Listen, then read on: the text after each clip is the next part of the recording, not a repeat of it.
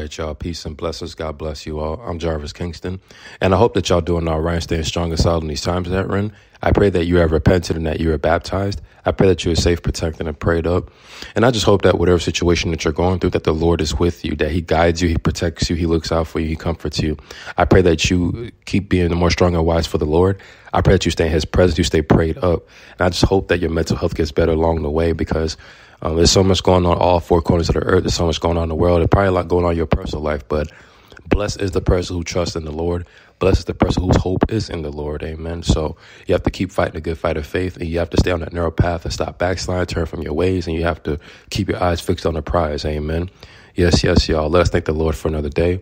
Let us thank the Lord for waking us up. Let us thank the Lord for giving us another day, another chance. Let us thank the Lord for food in our belly, clothes on our back, a roof over our head.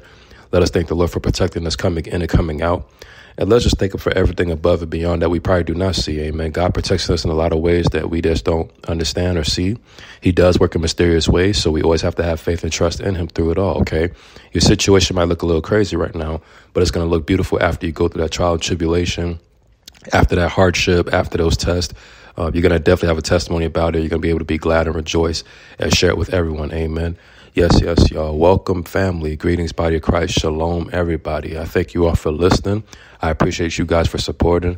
I love you all so much, praying for you all. We have to constantly uplift one another in Christ. We have to encourage one another. Iron sharpens iron, merry heart, gladness, joy, and all in all, edification, okay? We have to keep learning, empowering one another in Christ, and we have to always make sure we pull each other up and not pull each other down or tear each other down. We have to uplift one another just as the Lord would want us to, all right? Have that unity and harmony, peace and love, amen? Walk in strength. There's strength in numbers, all right? Yes, y'all. Welcome all peoples, all nations, all tribes, all languages, all tongues, all four corners of the earth, all faces, all races. Yes, y'all. All four corners of the earth. I love you all, man. Whether you're chosen or adopted, it is all right. Whether you are Israelite or Gentile, it is all right. Let us gather, praise the Lord. Let us come together, fellowship, and be in love. Amen. Yes, y'all. Let us love the Lord our God, Father, our mind, heart, soul, strength, and might. Let us love our neighbors as we love ourselves. And let us always know the Lord better and obey the gospel, obey the laws, his commandments, obey his full word, and be doers of the word, all right? Let us do Father's business and Father's will for the rest of our lives until Jesus comes back, okay? Jesus is coming back like a thief in the night. He is coming back for a church with no spot, no blemish, no wrinkle. And he is coming back in an hour no one knows but only the Father, all right? So let us stay ready. Let us keep working until he comes back, okay? Let us look out for the widows, the strangers, the poor people, and anybody. Just look out for anybody. Be helpful and generous as much as you can along your journey with what you have, okay? If you have, make sure you give and share. If you don't have, just ask the Lord for more resources and help, so that way you could be able to bless others with it along your journey. Amen. Yes, y'all. So in today's message, we are going to continue the Bible reading series, all right? Yesterday, we finished and completed the book of Romans reading. Now we are in the book of 1 Corinthians, all right? So we are now going to get into the 1 Corinthians and go from there. We will close out with a priestly blessing. We will close out with a prayer. And we'll also close out with giving all the praise, honor, and glory to the Most High God of Abraham, Isaac, and Jacob, and praising his only begotten Son who died for our sins. Amen. Yes. So the book of Romans was a very excellent read. So I'm looking forward to getting into 1 Corinthians as well. All right. So before we get into the book of 1 Corinthians chapter 1, we're going to read the introduction of it and then go from there, okay? So here we go. All right, here we go with the commentary of Essentials of 1 Corinthians. Author, the Apostle Paul. Audience, the church at Corinth. The date, about AD 55. The setting, the church in the Greek city of Corinth. Started by Paul during his second missionary journey. Grapples with the sins of sexual immorality and idolatry, prevalent throughout the city. Essentials of 1 Corinthians. The church in Corinth serves as biblical exhibit A. It shows evidence of anonymous potential in troubled times and of great promise amid chaos.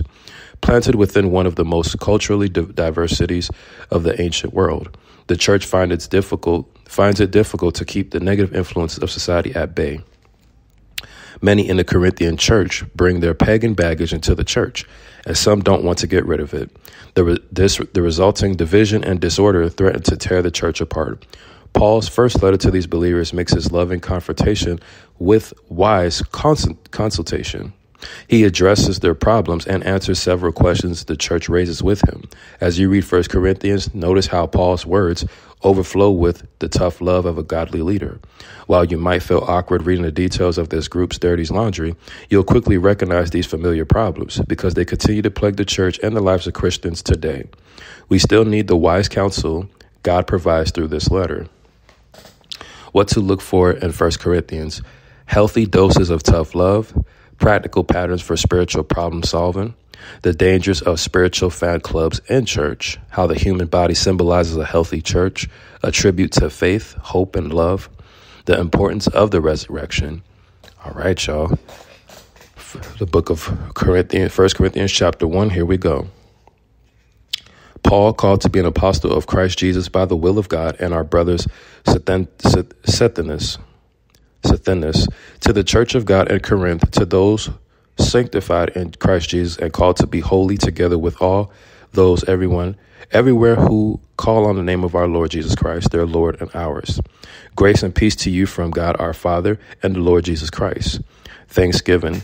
I always thank God for you because of his grace given you in Christ Jesus. For in him you have been enriched in every way, in all your speaking and in all your knowledge, because our testimony about Christ was confirmed in you.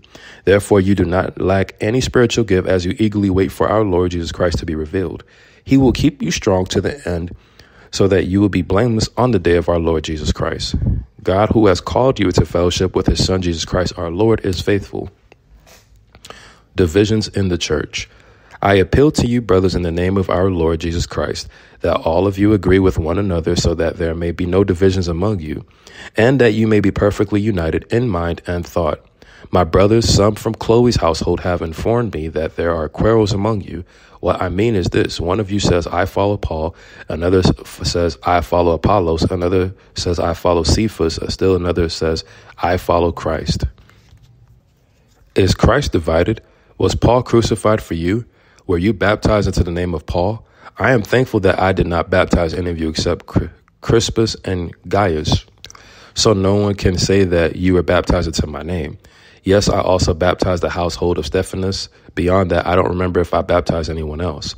For Christ did not send me to baptize, but to preach the gospel, not with words of human wisdom, lest the cross of Christ be emptied of its power.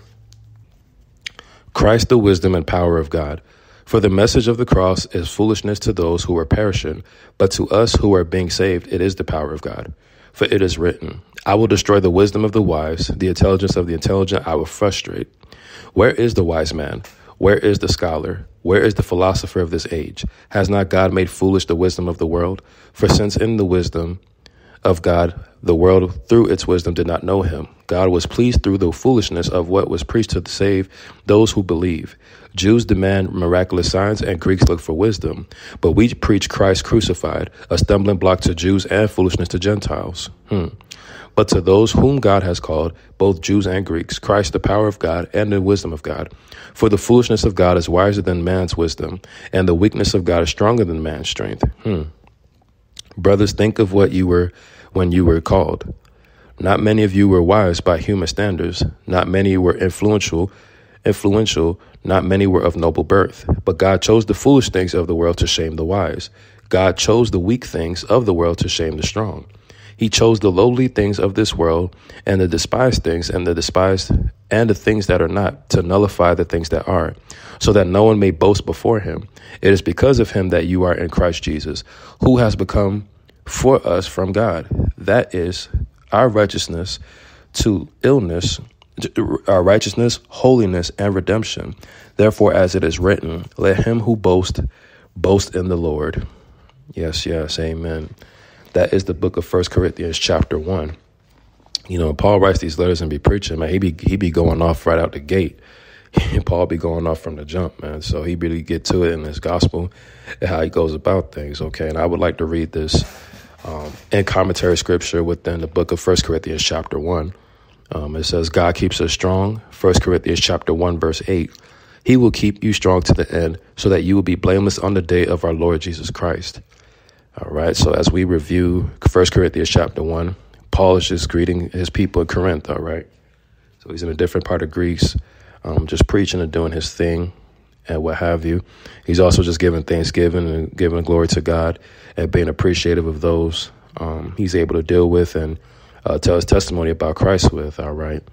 And then he's also going further into the divisions of the church, all right? So back, of course, in ancient times, there's all types of divisions among different beliefs from different groups of people, and that still exists to this day, okay? So Paul was just trying to bring unity in the house of God. He was trying to bring that harmony and good chemistry within one another and putting aside differences of pride, okay? Because he was basically saying how one was following Paul, the other was following Apollos, another was following Cephas, and the other was following Christ. But Paul's whole thing was to make sure everybody follows Christ. All right, and to not follow anybody else. Christ is the way, truth, and life. That's the only example you follow. You don't follow nobody, nothing else. Amen. So that's what Paul was just basically getting at and making sure that let there be no division, because Christ is not divided, neither should anybody be, about their beliefs as well, okay? And he was just talking about baptism a little bit as well, and he said that he wasn't called to baptize. He was just called to preach the gospel. So Paul stood in his lane and stuck to it. He didn't try to do something that wasn't his calling, okay? So it's important to have awareness to know what you were called to do and stick to it, stick to the assignment, and not try to do what others are doing, okay? So as we go further into 1 Corinthians chapter 1, Paul just goes more further to detail about Christ, the wisdom and the power of God. And, he basically summed it up by saying like, hey, he came to, he chose the foolish things of the world to shame the wise. And God chose the weak things of the world to shame the strong. And that's a very beautiful, pure statement, because we've seen that over and over all throughout history. God used King David to, take out Goliath. You know what I mean? And God, there's plenty of examples of God just using the small out of things or the small out of people and making so much out of it. Amen. So over and over, we see that throughout our lifetime. All right. And even in these end times that we're in, God is going to use the prostitutes, the tax collectors, the carnal people who had a wild life in the past. He's going to use them to spread the gospel. And he's going to use people who came from all walks of life, all types of brokenness or shocks or traumas, or just, a crazy life. People who probably been in and out of jail, or people who lived a rough life, or people who did all types of crazy, sinful things. He's going to use them to spread the gospel, give him glory. Even like all of us, me, you, all of us, we all have crazy past or lifestyles we're coming from or what have you. So he's going to use us to declare how great God is and declare the gospel, declare his son, and so forth and so forth. Amen. So that's a very true statement that Paul was saying. All right. So that sums up the book of 1 Corinthians chapter 1 reading. Okay. Now let us go to the book of 1 Corinthians chapter 2. All right. The book of 1 Corinthians chapter 2, here we go. When I came to you, brothers, I did not come with eloquence or superior wisdom as I proclaimed to you the testimony about God. For I resolved to know nothing while I was with you except Jesus Christ and him crucified. I came to you in weakness and fear and with much trembling. My message and my preaching were not with wise and persuasive words, but with the demonstration of the Spirit's power, so that your faith might not rest on men's wisdom, but on God's power. Wisdom from the Spirit. We do, however, speak a message of wisdom among the mature, but not the wisdom of this age or the rulers of this age, who are coming to nothing. No, we speak of God's secret wisdom, a wisdom that has been hidden and that God destined for our glory before time began. None of the rulers of this age understood it, for if they had, they would not have crucified the Lord of glory. However, as it is written, no eye has seen, no ear has heard, no mind has conceived what God has prepared for those who love him. But God has revealed it to us by his Spirit. The Spirit searches all things, even the deep things of God. For who among men knows the thoughts of a man except the man's spirit within him? In the same way, no one knows the thoughts of God except the Spirit of God. We have not received the spirit of the world, but the Spirit who is from God, that we may understand what God has freely given us. This is what we speak, not in words taught to us by human wisdom, but in words taught by the Spirit, expressing spiritual truths and spiritual words. The man without the Spirit does not accept the things that come from the Spirit of God, for they are foolishness to him, and he cannot understand them, because they are spiritually discerned. The spiritual man makes judgments about all things, but he himself is not subject to any man's judgment. For who has known the mind of the Lord that he may instruct him? But we have the mind of Christ. All right, so that is the book of 1 Corinthians chapter 2 reading. All right, so as we review that, Paul's just going into further detail about how true wisdom truly comes from the Spirit, and how our wisdom and everything comes from the Lord and not of this world. We don't have a man-made view of things. We don't have a man-made perspective or a worldly, carnal approach to evaluate things. The Spirit is what guides us and searches all things, and it gives us the insight on all things. It says all things. So the Holy Spirit can let us know about many things that a carnal person cannot understand. You get what I'm saying? That's basically what Paul is getting at. But you remember, the scripture does say that the ways of the Lord, his ways higher than our ways, his thoughts higher than our thoughts. So the Lord does always keep a way of humbling us or what have you. But when the Lord pours out his Spirit, he pours out his wisdom. There's no limit of political correctness about it. All right. When we're moved by the Spirit and by the true wisdom, we're able to see things better. We're able to see our lives better. We're able to see the Lord better and fear him more and live a better life. We're able to treat people better as well. See, but people who are worldly and have carnal wisdom, they're very limited in their ways of viewing things. So this world is full of people with worldly approaches to things and worldly attitudes, that which causes more problems. There's only a few people out here who truly have the Spirit, who truly have that wisdom from the Most High. And Paul's just going further and saying how we're expressive about spiritual truths and spiritual words, and that a man without the Spirit does not accept the things that come from the Spirit of God. They're foolishness to him. So that's why when you're dealing with atheists or scoffers or mockers or people who ridicule the faith, that comes along with it, because most people just don't get it. You could preach all day long, spread the word all day long, but it's just going to fall a lot of deaf ears, okay? As long as you could get those few or just those some about it, that's all that matters, okay? So always be mindful of that. Don't be so worked up when someone doesn't accept the faith or receive the words that you give them, because it's foolishness to him, okay? And and always remember that we have the mind of Christ. So we have to be Christ-like in our mind, in our attitudes, in our actions, in our approach, and how we treat people and everything, okay? So it's very important that we be Christ-like, all right, on all angles, okay? So that's the book of 1 Corinthians chapter 2 reading. Before I go into 1 Corinthians chapter 3, I'd like to read this commentary that was within chapter 2, okay? So let us go through this commentary. Today's Bible reading, 1 Corinthians chapter 2, verses 1 through 16. Recommended reading, Proverbs chapter 1, verses 1 through 7. Also, Proverbs chapter 2, verse 4. And Proverbs chapter 4 as well, okay? So let's go. The title of this commentary is Operating System.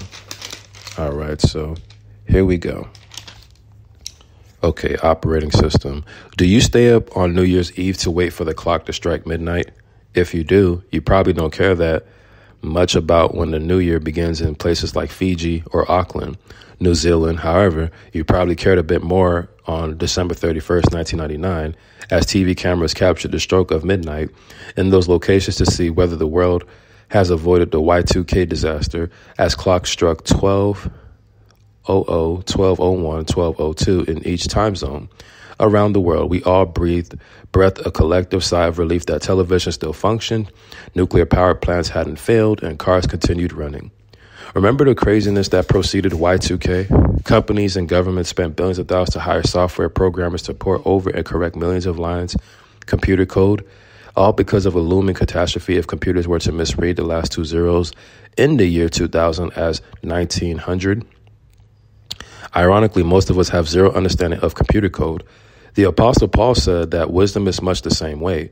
Unless we have the Holy Spirit to help us know the language of God's wisdom, we won't really understand it. The man without the Spirit does not accept the things that come from the Spirit of God, for they are foolishness to him, and he cannot understand them because they are spiritually discerned. Verse 14, people who don't have the Holy Spirit dwelling within them quite naturally struggle to grasp spiritual wisdom, God's word. His desires, his character, his values. In fact, God's wisdom often seems foolish to non-Christians. It's like a foreign language to them. But when people trust in Christ as Savior, God sends the Holy Spirit to dwell within them. See John chapter 4, verses 16 through 17. They can begin learning God's wisdom while the Holy Spirit helps them understand it. If we believe that true wisdom comes only from God, Where should we turn when we seek wisdom? Paul provides the answer: no eye has seen, no ear has heard, no mind has conceived what God has prepared for those who love him, but God has revealed it to us by his Spirit, verses 9 through 10. In the Bible, God speaks the language that drives us, our spiritual operating system. If we want to know God's wisdom so that we can process the joys and trials of everyday living, we need to turn often to God's word and ask the Spirit to help us understand it. Amen. Things to take away from this commentary. Do you ever struggle to understand thoughts and concepts from the Bible? How do you think the Holy Spirit can help? Are you growing in your understanding of God and spiritual truth? When was the last time you asked the Spirit to help you understand God's word? What practical steps can you take to grow in God's wisdom? All right, so that's a very good commentary right there. Something to reflect on, okay? All right, so now let us go into the book of 1 Corinthians chapter 3. All right, chapter 3, here we go. On divisions in the church. Brothers, I could not address you as spiritual, but as worldly, mere infants in Christ. I gave you milk, not solid food, for you were not yet ready for it. Indeed, you are still not ready. You are still worldly. For since there is jealousy and quarreling among you, are you not worldly? Are you not acting like mere men? Mere men? For when one says, I follow Paul, and another says, I follow Apollos, are you not mere men? What, after all, is Apollos? And what is Paul? Only servants, through whom you came to believe, as the Lord has assigned to each his task. I planted the seed, Apollos watered it, but God made it grow. So neither he who plants nor he who waters is anything, but only God, who makes things grow. The man who plants and the man who waters have one purpose, and each will be rewarded according to his own labor. For we are God's fellow workers. You are God's field, God's building. By the grace God has given me, I laid a foundation as an expert builder and someone else building on it. But each one should be careful how he builds, for no one can lay any foundation other than the one already laid, which is Jesus Christ. If any man builds on this foundation using gold, silver, costly stones, wood, hay, or straw, his work will be shown for what it is, because the day will bring it to light. It will be revealed with fire, and the fire will test the quality of each man's work. If what he has built survives, he will receive his reward. If it is burned up, he will suffer loss. He himself will be saved, but only as one escaping through the flames. Don't you know that you yourselves are God's temple and that God's Spirit lives in you? If anyone destroys God's temple, God will destroy him. For God's temple is sacred, and you are that temple. Do not deceive yourselves. If any one of you thinks he is wise by the standards of this age, he should become a fool, so that he may become wise. For the wisdom of this world is foolishness in God's sight. As it is written, he catches the wise men in their craftiness. And again, the Lord knows that the thoughts of the wise are futile. So then no more boasting about men. All things are yours, whether Paul or Apollos or Cephas or the world or life or death or the present or the future, all are yours. And you are of Christ, and Christ is of God. Okay, so that is the book of 1 Corinthians chapter 3 reading. All right, so Paul just going further into detail about the divisions in the church again. All right, this is something you had to always address. And he was just going in about how people, y'all basically babies in Christ. Y'all not even mature or ready or grown yet to actually do the works of God, because you're still worldly. You're still living a worldly way, a worldly lifestyle, having a worldly view and approach to things. And you still have jealousy and quarreling within you, among you. He's basically saying like, well, hey, you can't just pick a side of you're going to follow Paul or follow Apollos. You have to, everything has to always be centered around Christ. You know, he's just basically saying how, like, yeah, he planted the seed and Apollos watered it, but God made it grow. You know, he's just saying like everything goes back to God who makes things grow. It's all up to the Most High at the end of the day, because you can't worship man. Okay, you only worship the Creator. All right, every person on earth is flawed. That's why we don't worship each other or worship people. You could respect a person's work or respect what they do, but don't worship them. Okay, that's basically what Paul was getting at. All right, and then Paul's just expressing how, you know, he's just saying like, hey, you know, we're all going to be rewarded for according to our labor. And he says that we are God's fellow workers, and you are God's field, God's building. And he's just saying by the grace of God, by the grace God has given him a foundation to be an expert builder, and to be careful how one builds his foundation. Because if the foundation is not really built in Jesus Christ, then it's worthless and it'll be burned up. It'll be tested, and that's a very powerful thing because what Paul is really addressing was a lot of these ministries or organizations, these churches. And as we see today, this is a problem in ancient times. This is even more of a problem today. Most people don't base their foundation of their church or ministry within God, within Christ. They base it around materialism. They base it around how much church members they have or how big their church is or how much followers they have or validation, man-seeking type of things. And Paul is trying to say, like, hey, this foundation has to be that's already laid within Jesus Christ. It can't be laid. The foundation can't be anything else because, if the foundation is using gold, silver, costly stones, wood, hay, or straw, the work will be shown for what it is. And the day of judgment will bring it to light and it'll be revealed with fire. Because the fire will test the quality of each man's work. If what he built survives, he will receive his reward. If what he built was burnt up, he will suffer loss. He himself will be saved, but only as the one who escaped through the flames. So he's like, y'all be careful what y'all build out there, okay? And when we look at a lot of churches and ministries today worldwide, there's some few good ministries and churches that really is based within Jesus Christ and the foundation of it.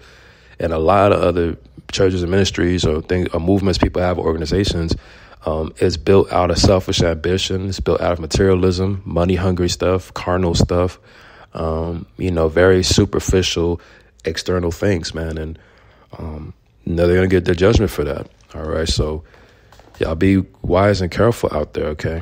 Y'all be careful, okay? And then Paul goes further into detail about how our bodies are God's temple and that God's spirit lives in us, okay? And that if anyone destroys God's temple, God will destroy him.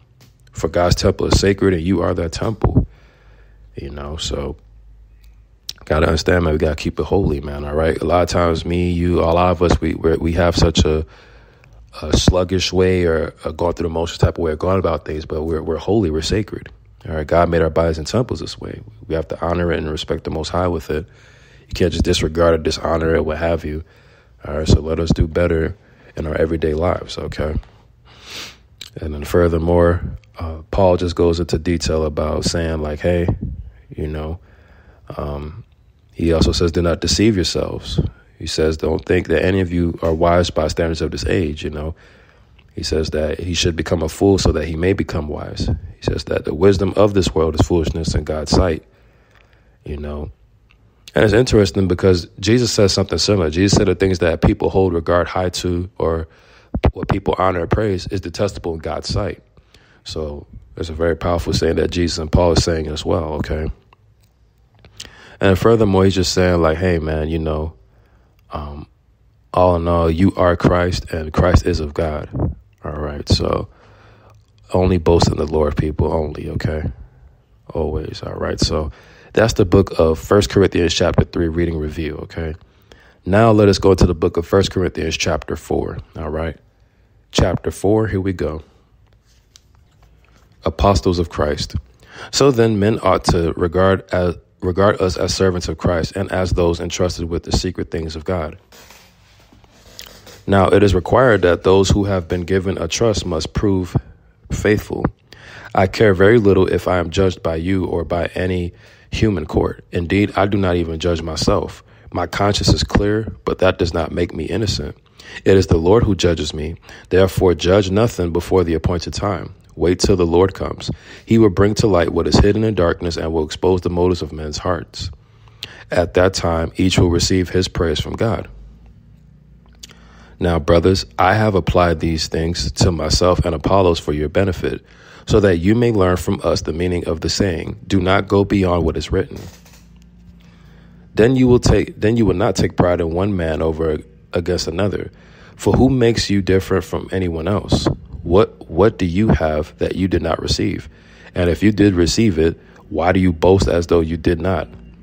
Already you have all you want. Already you have become rich. You have become kings, and that without us. How I wish that you really had become kings so that we might be kings with you.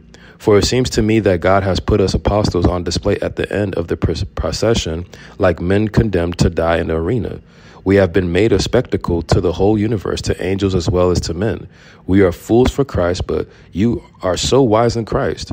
We are weak, but you are strong. You are honored, we are dishonored. To this very hour we go hungry and thirsty. We are in rags.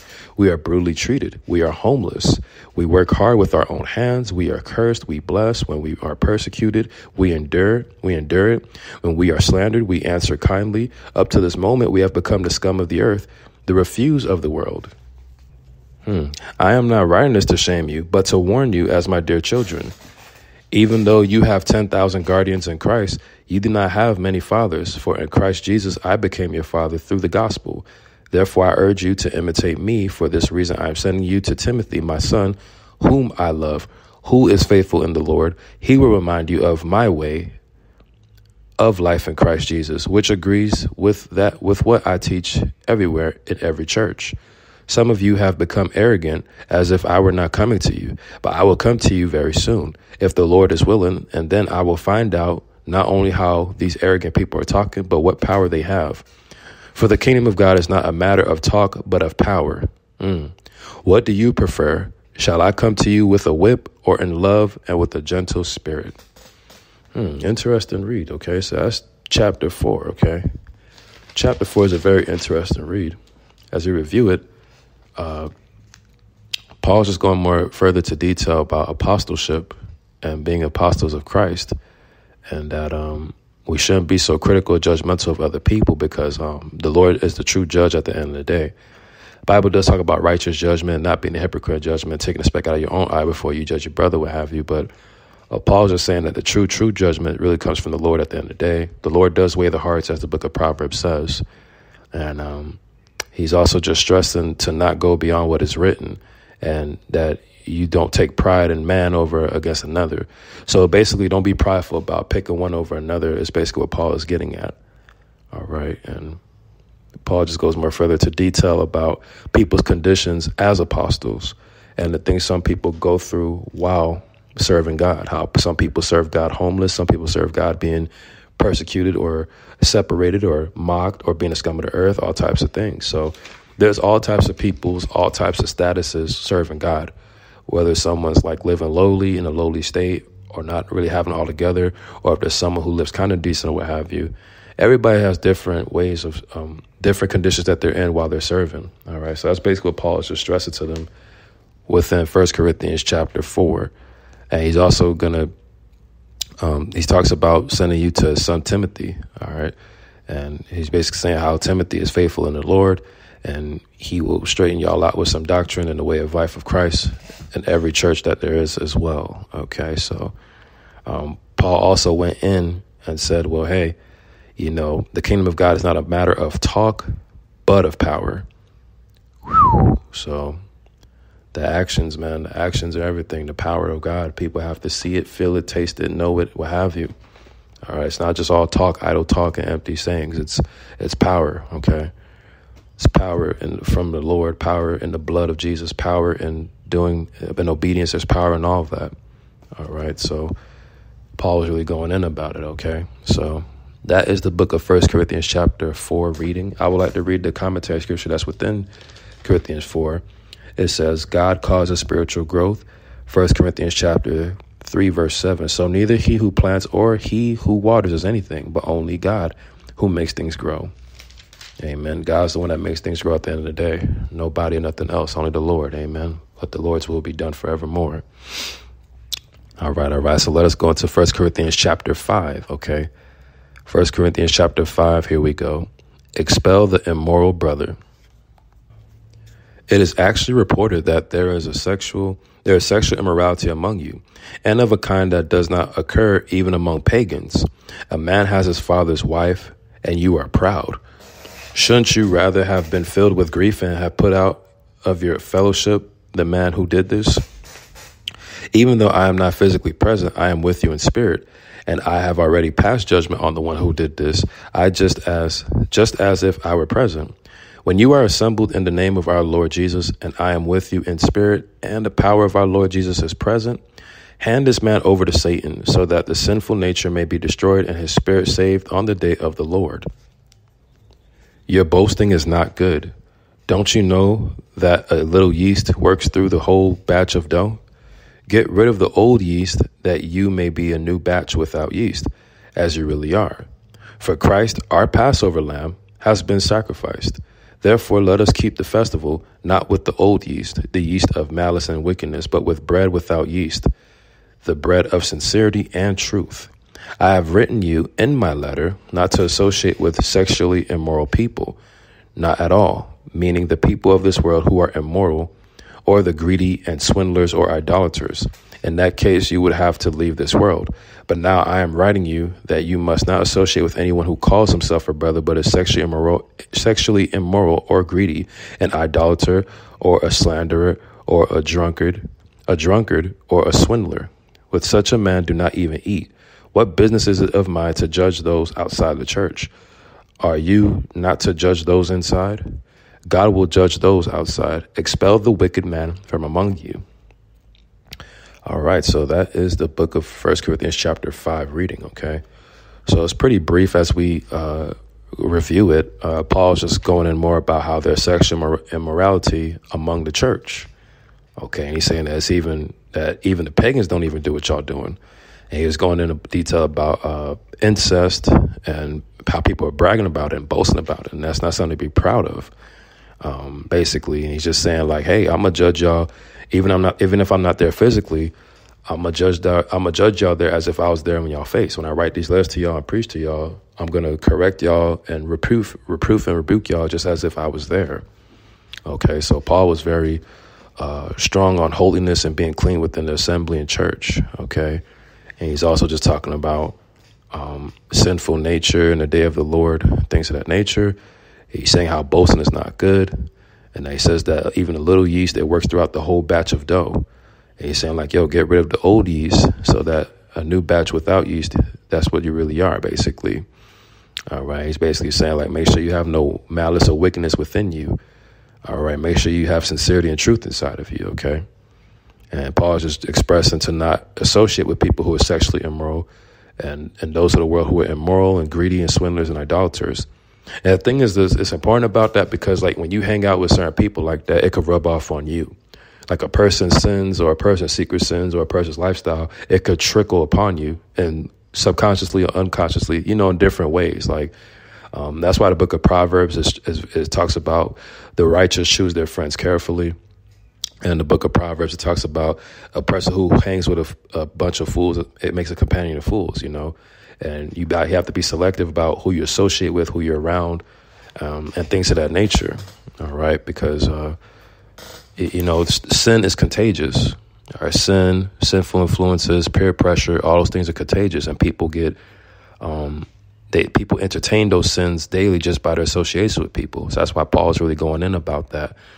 And of course, like the sexual immoral, the greedy, the idolater, the slanderer, the drunkard, the swindler, all of that, Because he's saying, like, yo, if y'all going to keep this church holy and clean, we got to really be on point about it. We can't just be doing these things and proclaiming the things of God, because we kind of contradict each other and be a hypocrite when we do stuff like that. Okay, so we have to be more better. Me, you, all of us, we have to work better in those areas of our lives. Okay. And then, you're saying how God will judge those outside, expel the wicked man from among you. Okay, so Paul is really brief about that. All right. So that is the book of 1 Corinthians chapter 5 reading. Now let us go into the book of 1 Corinthians chapter 6. All right.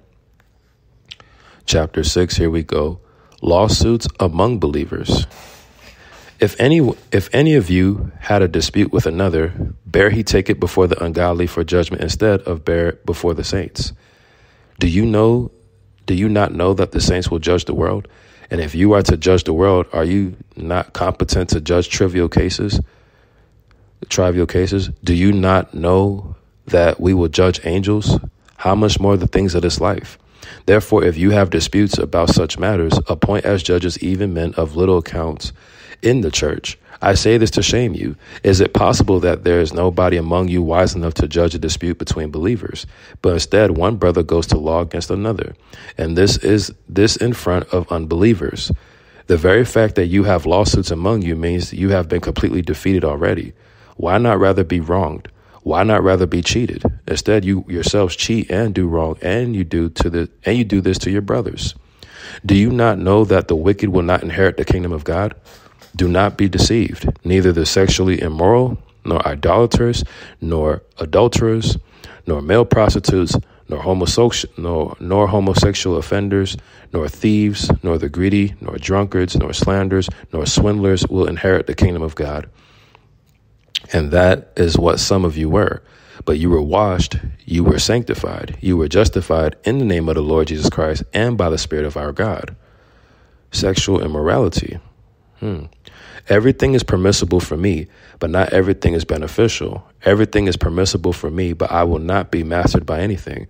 Food for the stomach and the stomach for food, but God will destroy them both. The body is not meant for sexual immorality, but for the Lord, and the Lord for the body. By his power, God raised the Lord from the dead, and he will raise us also. Do you not know that your bodies are members of Christ himself? Shall I then take the members of Christ and unite them with a prostitute? Never. Do you not know that he who unites himself with a prostitute is one with her in her body? For it is said, the two will become one flesh, but he who unites himself with the Lord is one with him in spirit. Flee from sexual immorality. All other sins a man commits are outside his body, but he who sins sexually sins against his own body. Do you not know that your body is a temple of the Holy Spirit who is in you, whom you have received from God? You are not your own. You were bought at a price. Therefore, honor God with your body. The book of 1 Corinthians chapter 6. Some heavy one right there, okay? So as we review the book of 1 Corinthians chapter 6, Paul is going more further to detail about lawsuits among believers and things of that nature. And as we go further into reviewing it, he's just discussing how if anyone has disputes with one another, how dare he take it before the ungodly for judgment instead of before the saints. And he said that, do you not know that the saints will even judge the world?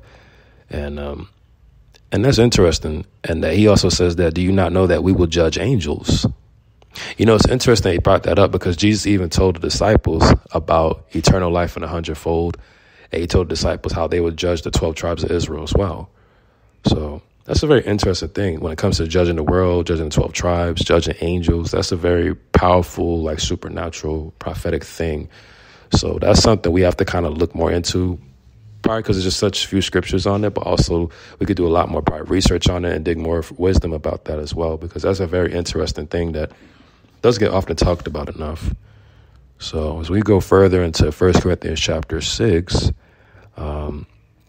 he's just saying that, you know, people are mistreating one another amongst other believers and that people are doing against their own brothers and in front of unbelievers. Okay, so the examples that are being set through lawsuits and wrong offenses, it's not good for the church, basically. That's what he's getting at. He's basically summing up how you guys are not setting good examples among people who are trying to persuade to follow the Lord. Because if we're having discord and lawsuits and disputes and all types of stuff in the house of God, in the body of Christ, as one, as a unit, in front of the people we're trying to persuade to follow God, then it's going to make people stray away and not want to follow it neither. So that's basically what Paul's trying to get at when he was addressing the church and our conduct, our behavior. You know, what Paul's preaching and doctrines, it's mostly like behavior. It's behavior, habits, treatment of each other. That's really what Paul goes in about, basically. All right. And then he goes further into detail about how the wicked will not inherit the kingdom of God. He says, do not be deceived. He says, neither the sexually immoral, nor idolaters, nor adulterers, nor male prostitutes, nor homosexual offenders, nor thieves, nor the greedy, nor drunkards, nor slanderers, nor swindlers will inherit the kingdom of God. And he says, and that is what some of you were. But you were washed, you were sanctified, you were justified in the name of the Lord Jesus Christ and by the Spirit of God. So at one point of our lives, many of us have dealt with these things or what have you. And to this day, people still kind of struggle with these sins or what have you. But in order to inherit the kingdom of God, we got to really be on point, be cleaned up, be better, and really stray away from these things. That's why the importance of repentance, baptism, deliverance, a change of habits, a change of lifestyle, and everything matters, man. It's a real fight and struggle. You know, it's a real battle, really, because, You know, when people are escaping their old ways of life, some people have a challenge of everyday battle of their old life trying to creep back in, you know. So some people have their ways when it comes to like backsliding or secret sins or what have you. All of us have struggled in these areas, and probably still some of us struggle to this day with it, right? So that's why we have to do better every day, and we need to fast and pray more often. We need to pray more, fellowship more, keep ourselves more productive and busy throughout the day, because the more busy, productive you are throughout the day, the less sin you could get caught up in. Most sin comes from idleness, and when you have too much time on your hands, you get what I'm saying? So that's why it's important to always keep yourself doing something good, or like going to the gym, or just doing something active for a person or community, something. That way you don't get caught up in sin so much, you know? So Paul's just going more into detail about the type of people that don't inherit the kingdom of God. All right, because Paul was really preaching about being clean, holiness, cleansing your temple, your temple being honorable before God, things of that nature. All right, and remember, if the scriptures does talks about going to heaven and being into different bodies, we have to clean ourselves up with our choices and our lifestyles before we can enter that phase. Okay, that's why it's important to not die in your sins and not carry those things with you on the afterlife. All right, because everybody's going to face their judgment and give according to how they live their lives. So we're all going to be held to account. Okay, all of us. Okay, so as we review 1 Corinthians chapter 6, Paul goes more into detail about sexual morality and how when two become one flesh and things of that nature from a physical, sexual standpoint.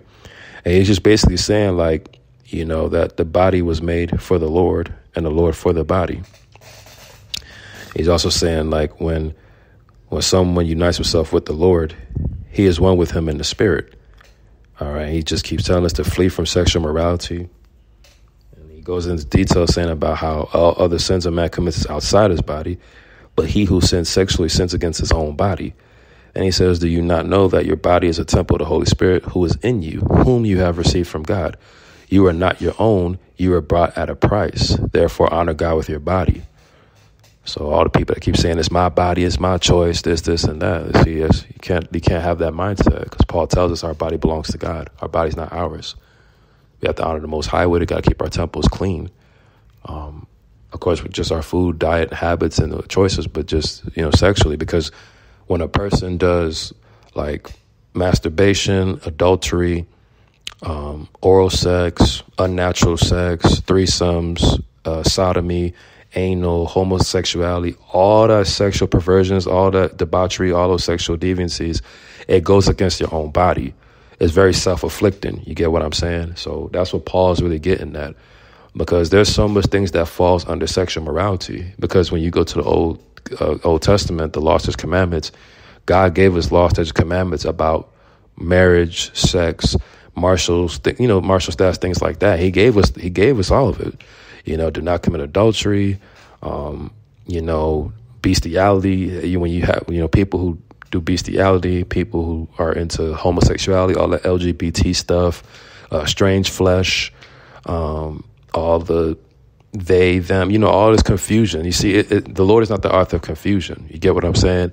And as you can see in America, where we're at right now in the world, it's an attack on children. It's an attack on sexuality. It's an attack on women and their feminine. There's an attack on men and their masculinity. So it's like Satan is attacking people like sexually, because what people don't understand, most demons and spirits are actually sexual. They're mostly sexual, you know. So that's why Paul is very stressing this thing very hard. All right, and really talking about the Holy Spirit and the temple and things of that nature, because that spiritual warfare with sex is a very serious thing. Because you got to remember, like, sex is holy. Like, God gave us it to, you know, be fruitful and multiply and honor him with marriage and the right way about it. And he gave us laws, statutes, commandments to not stray away from it and to not cause confusion and unnatural stuff. So when people stray away from it and just do them and do their own stuff and have their own passions and lust and what have you, people get really, people hurt themselves in that. You know what I'm saying?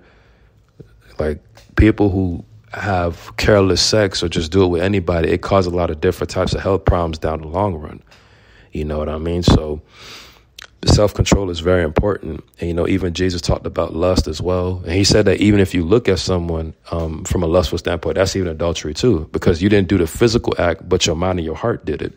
So Jesus was always pressing us about our mindset and our hearts, because that's what the Most High judges the most, is the hearts, because when your heart not in the right place, it sins on its own. That's why Jesus was saying what comes out of a person's heart, it was what makes them clean and unclean.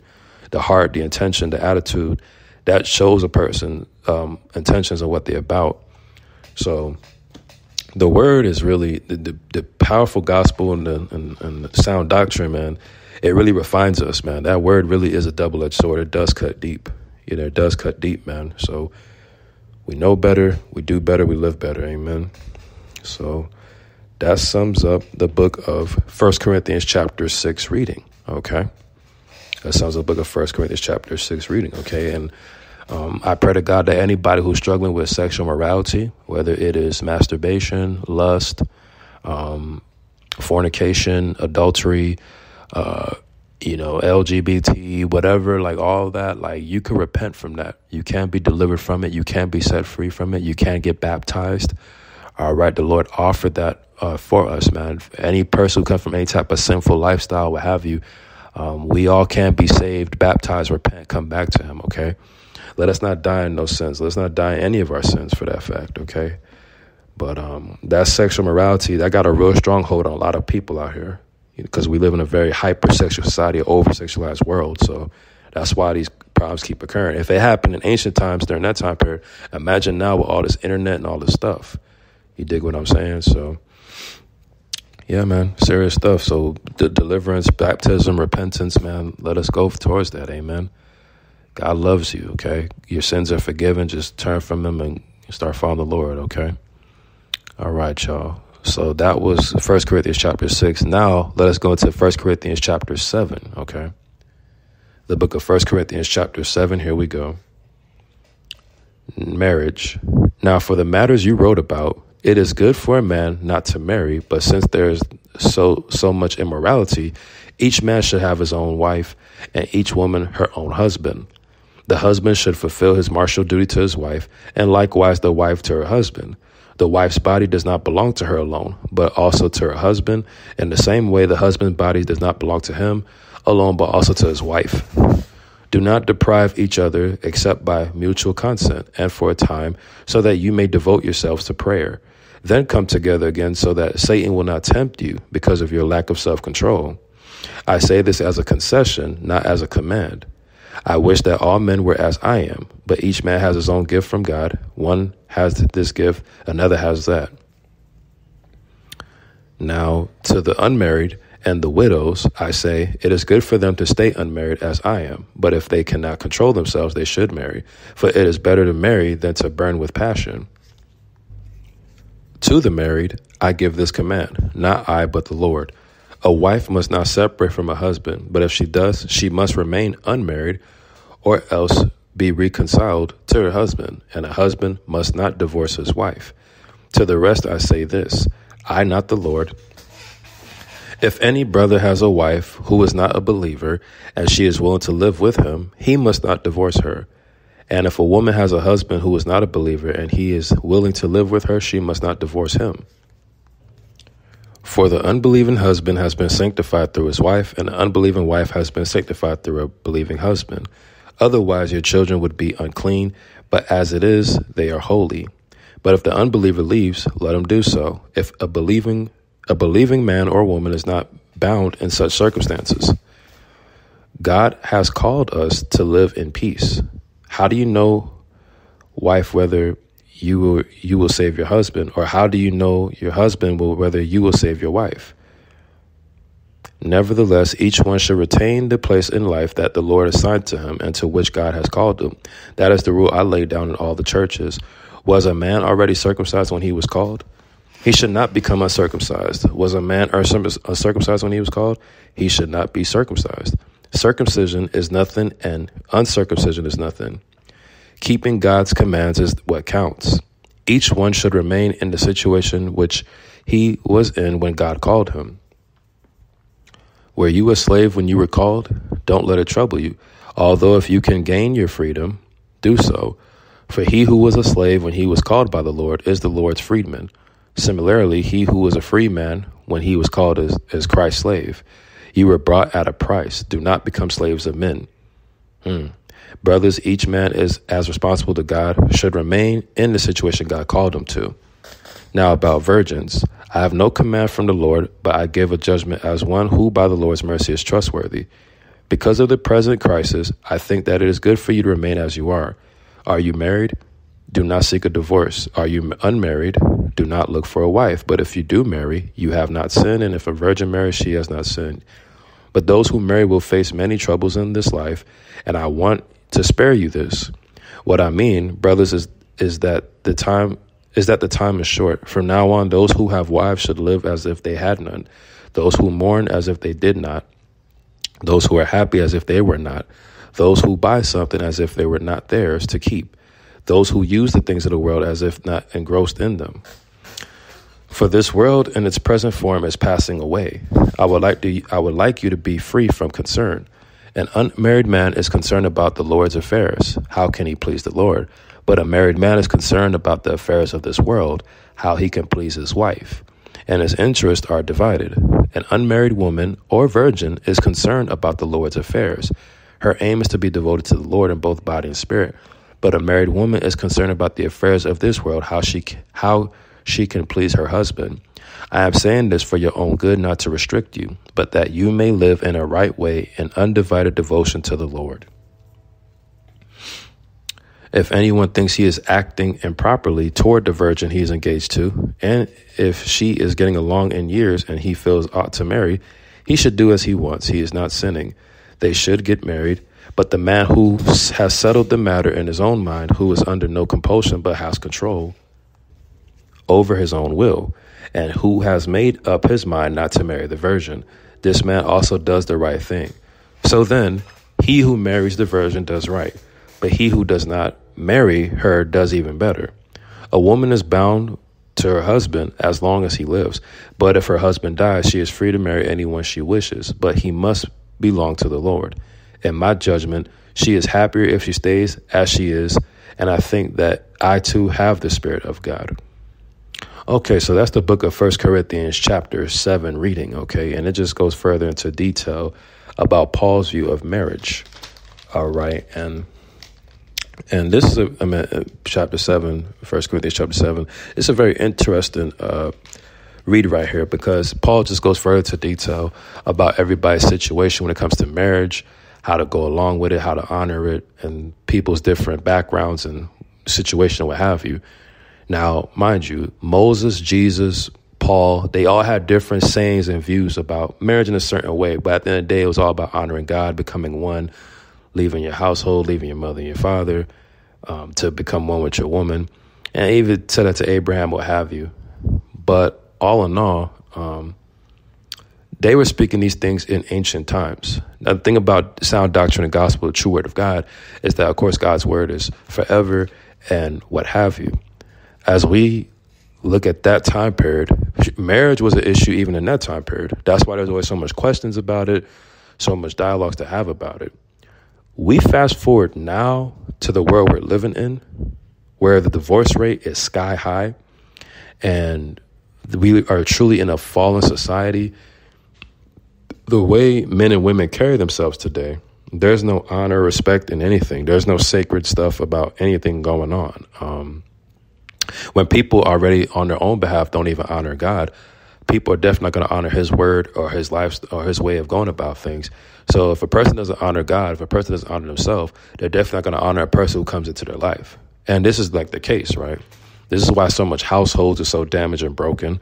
This is why so much marriages, relationships are so messed up. It's why there's so much resentment, unforgiveness, bitterness, domestic violence, cheating, adultery, infidelity, all types of crazy stuff today, because this generation as a people, us as a whole, we don't go back to the Lord about things of this topic. You get me?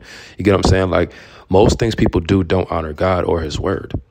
Most people do things out of flesh, out of impulse, out of just instincts, you know what I'm saying?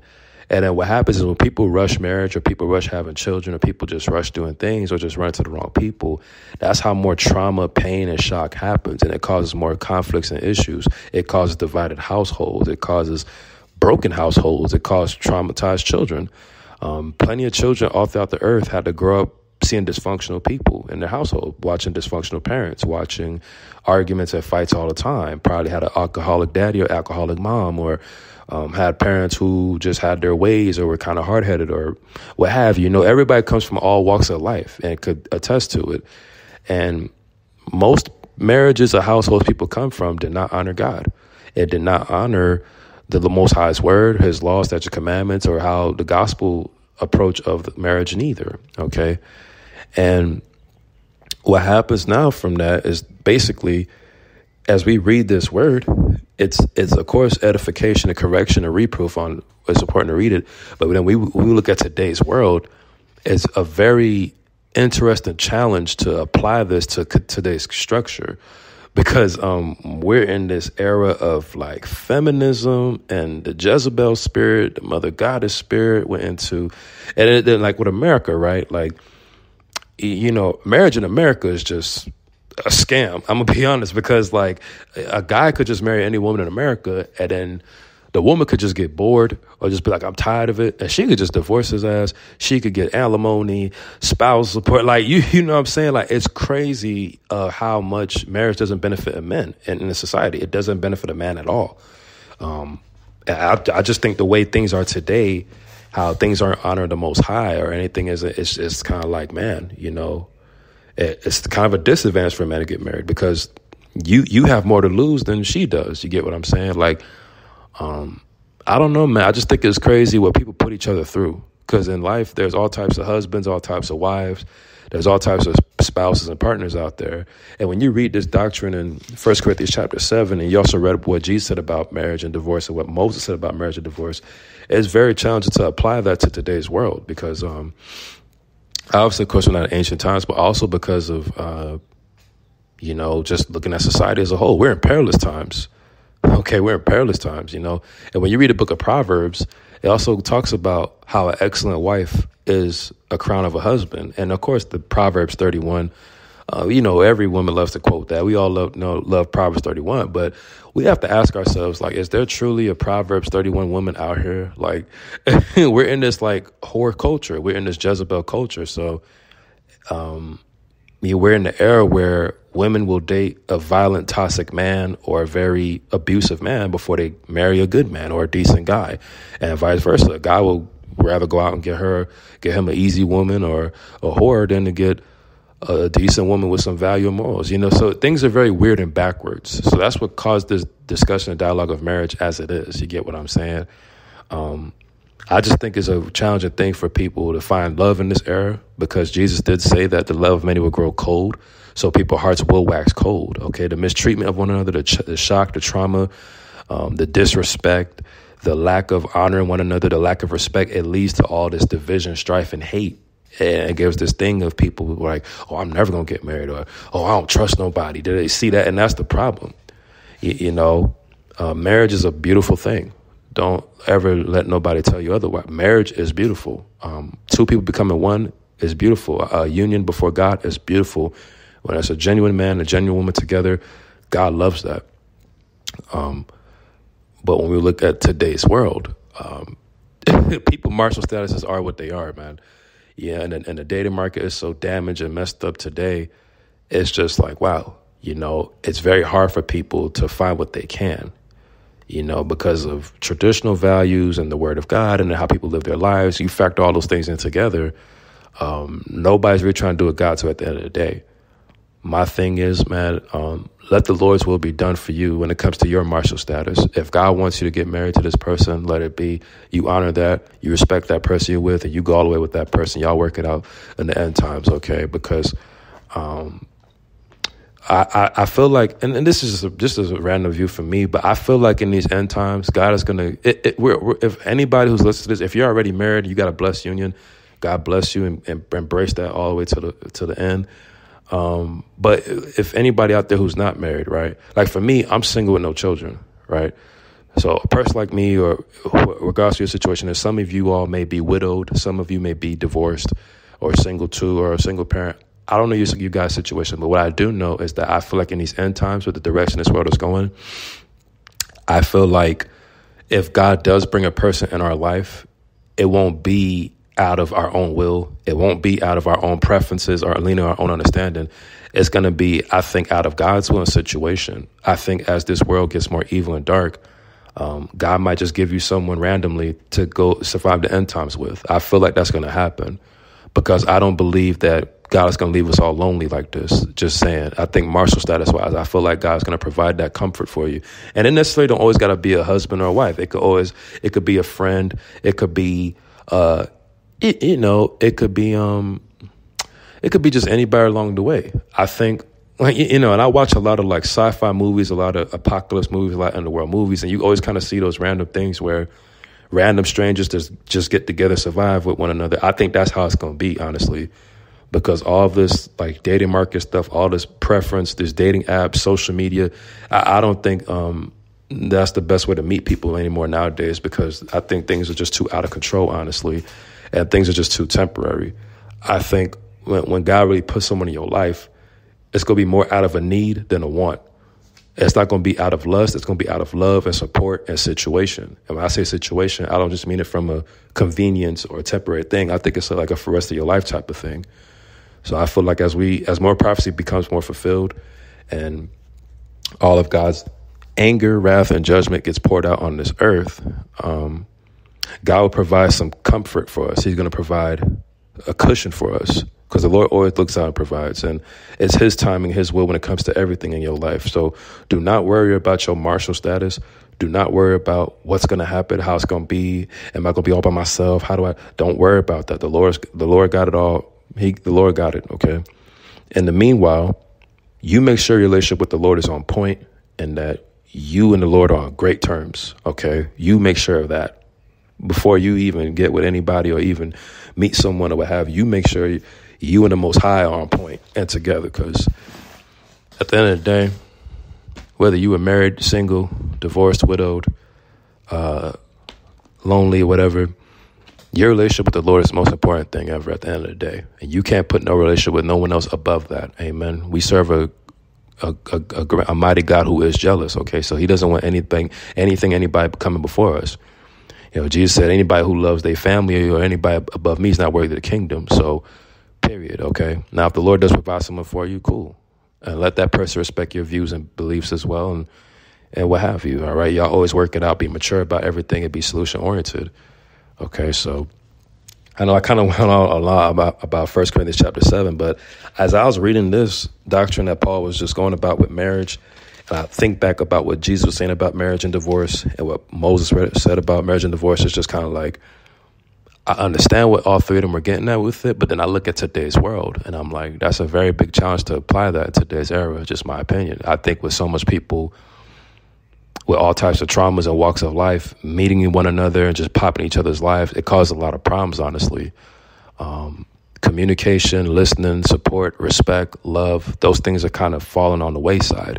So if you're still able to find a good person in these times that we're in, that's a blessing from above. It truly is. Because good people are rare, man. Good people are rare. So if you're a man and you're looking for a good woman, it's very rare and hard. Because a lot of women out here are on this like whore route, this I hate men route, this feminist route. They're on that route. And social media is destroying them badly. And this music culture is destroying them badly too. And this pop culture influence is hurting them very badly. And ladies, if you're a woman out there looking for a man, that can be a challenge too, because a lot of guys are kind of like straying to the wayside. A lot of guys don't believe in God. A lot of men can be beyond very prideful or nonchalant, or even dang near abusive, domestic violence, all that too. I mean, both can be like that. Men and women could be both violent and toxic, whatever, verbally abusive. So it's a challenge. Okay, so all in all, regardless of what your Marshall status is, you make sure your relationship with the Lord is on point, and you keep making the Lord happy. You keep obeying him. You keep being obedient. You keep pleasing him with your faith and your lifestyle and your actions. You keep being helpful to people along your life. And then the Lord reward you and bless you with a person. Enjoy it too. Okay, enjoy it. So That's my view on marriage, dating, what Moses said about it, what Jesus said about it, what Paul said about it. Okay, I feel like all three of them had different kind of views about it. But yeah, man, all in all, man, let our relationship with the Lord be the best that we can have. Amen. Straight up. You make sure you and Jesus are on point, right? Yes, y'all. So that is 1 Corinthians chapter 7, okay? Now let us go into the book of 1 Corinthians chapter 8, all right? 1 Corinthians chapter 8, here we go. All right, food sacrificed to idols.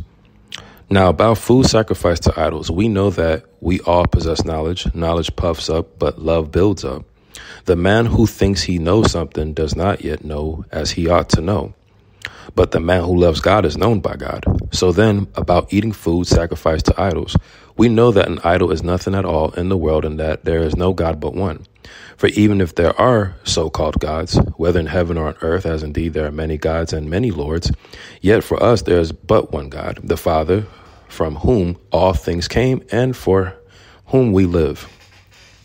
And there is but one Lord, Jesus Christ, through whom all things came and through whom we live. But not everyone knows this. Some people are still accustomed to idols that when they eat such food, they think of it as having been sacrificed to an idol. And since their conscience is weak, it is defiled. But food does not bring us near to God. We are no worse if we do eat and no better if we do. Be careful, however, that the exercise of your freedom does not become a stumbling block to the weak. For if anyone with a weak conscience sees you who have this knowledge eating in an idol's temple, won't he be emboldened to eat what has been sacrificed to idols? So this weak brother for whom Christ died is destroyed by your knowledge. When you sin against your brothers in this way and wound their weak conscience, you sin against Christ. Therefore, if what I eat causes my brother to fall into sin, I will never eat meat again so that I will not cause him to fall. All right, interesting read. So that's the book of 1 Corinthians chapter 8 reading. So Paul's just going further into detail about food sacrificed to idols and how people deal with eating and different gods, what have you. Because obviously in ancient times, in that time period, people of different nations and walks of life, they used to sacrifice their foods to gods. Like King Nebuchadnezzar, he used to do that a lot. That's why Daniel made a petition to not go through with that and just to eat water, vegetables, and fruits because Daniel didn't want to eat food that was sacrificed to other gods and be defiled with it. All right, so that's basically what Paul's trying to get at. Basically, he's basically saying like, hey, food ain't bad, what have you, but if you are eating food in an idol's temple, it's going to make another brother sin, and if someone sees you, and it's going to make and you sin against Christ when you do that, basically. Okay, so just got to be more watchful and careful with what we eat and pray before we eat, what have you, where we're eating at. That's Paul is basically just stressing about that, okay?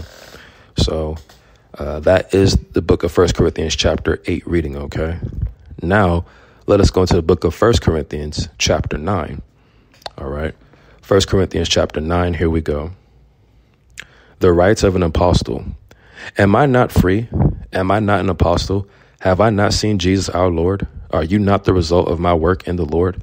Even though I may not be an apostle to others, surely I am to you, for you are the seal of my apostleship in the Lord. This is my defense to those who sit in judgment on me. Don't we have the right to food and drink? Don't we have the right to take a believing wife along with us, as do the other apostles and the Lord's brothers and Cephas? Or is it only I and Barnabas who must work for a living? Who serves as a soldier at his own expense? Who plants a vineyard and does not eat of its grapes?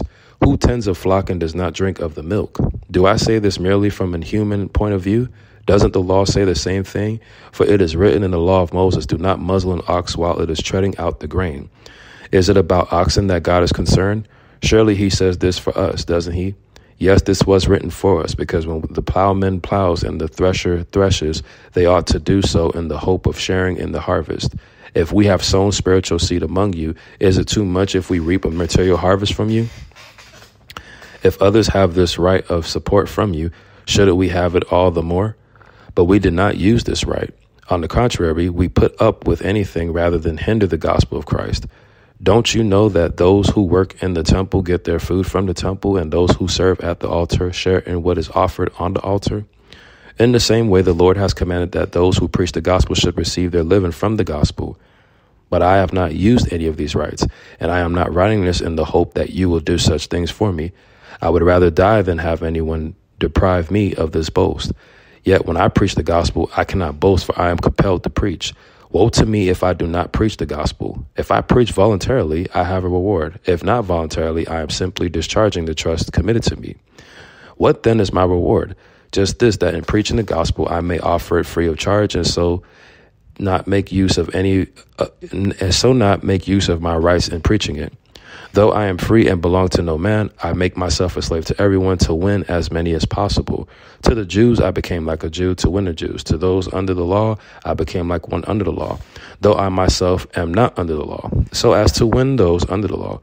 To those not having the law, I became like one not having the law, though I am not free from God's law, but am under Christ's law, so as to win those not having the law.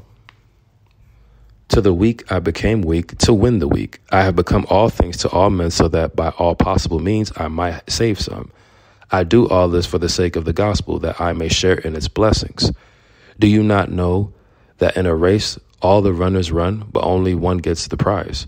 Run in such a way as to get the prize. Everyone who competes in the games goes into strict training, for they do it to get a crown that will not last, but we do it to get a crown that will last forever. Therefore, I do not run like a man running aimlessly. I do not fight like a man beating the air. No, I beat my body and make it a slave, so that after I have preached to others, I myself will not be disqualified for the prize. All right. So that is the book of 1 Corinthians chapter 9 reading. It's a very interesting read. Paul just goes further into detail about the rights of an apostle, and when it comes to doing the works of God, the living that comes with it, or rewards, or how to go about the living condition aspect as well, and any personal intentions or gain from it, right? And Paul is just saying from his part that, when it comes to spreading the gospel, he's not really just trying to do it for a gain. He's just doing it for the Lord. And in order for him to reach out to certain people, he had to become something like those people in order to kind of reach them. He basically saying like he had to stoop down to a person's level just so he could reach them. Because if he was being a fisher of men, you have to relate to people in their situation. You can't just walk up to people all holier than thou, uppity, because you can't win a soul like that. Because then you kind of appear as a dictator, and then you don't really win a soul. So you have to kind of steep down to them, kind of get with them, hang out with them in a sense of, like if you go to the hood and you spread the gospel in the hood, you got to kind of know the vibes there. You got to read the room. You can't just go in there all uppity on them, because then they're not going to really want to hear what you have to say. Or if you go to the suburbs, you can't go in there all rough around the edges. You got to kind of, be a little bougie a little bit. You see what I'm saying? So Paul is basically saying like he had to adapt to the room in the sense of, okay, well, these how these people are. Let me try to just be like them so I can win them over. Because, of course, obviously throughout the Bible, it talks about not conforming to the ways of the world and not to follow after other patterns. But the book of Proverbs says that he who wins a soul is wise. Okay, so in order to win a soul, you have to know how to reach them right where they're at. You can't just be so extra religious all the time. You'll never win a soul being religious. It never happens that way. Okay, you have to be able to understand people, have patience with people, be understanding of them and their environment, and respect it nonetheless. Okay, so that's basically what Paul is trying to get at through that. Okay, and Paul also talked about, running the race, fighting the good fight of faith, running the race, and that make sure you're running with a purpose, and that the prize you're going after is eternal. All right, because when people go after things in life, their ambition is on worldly things that are temporary, that don't last. But Paul's race, his fight is saying like, hey, we're going to go after eternal glory, eternal life, 100-fold treasure in heaven. That's basically what Paul was getting at, So that's how we got to live our lives. We have to live our lives with a heavenly mindset, with a heavenly approach, and let everything be eternal about what we go about things. When we're spreading the gospel, we're doing this for heaven. We're doing this for the kingdom of heaven. We're doing it for the Most High. Kingdom business, Father's will. Amen. So that is the book of 1 Corinthians chapter 9 reading. Okay. Now let us go into the book of 1 Corinthians chapter 10. All right. Book of 1 Corinthians chapter 10. Here we go. All right. Warnings from Israel's history. 1 Corinthians chapter 10. For I do not want you to be ignorant of the fact, brothers, that our forefathers were all under the cloud, and that they all passed through the sea. They were all baptized in Moses in the cloud and in the sea. They all ate the same spiritual food and drank the same spiritual drink, for they drank from the spiritual rock that accompanied them, and that rock was Christ. Nevertheless, God was not pleased with most of them. Their bodies were scattered over the desert. Now, these things occurred as examples to keep us from setting our hearts on evil things as they did.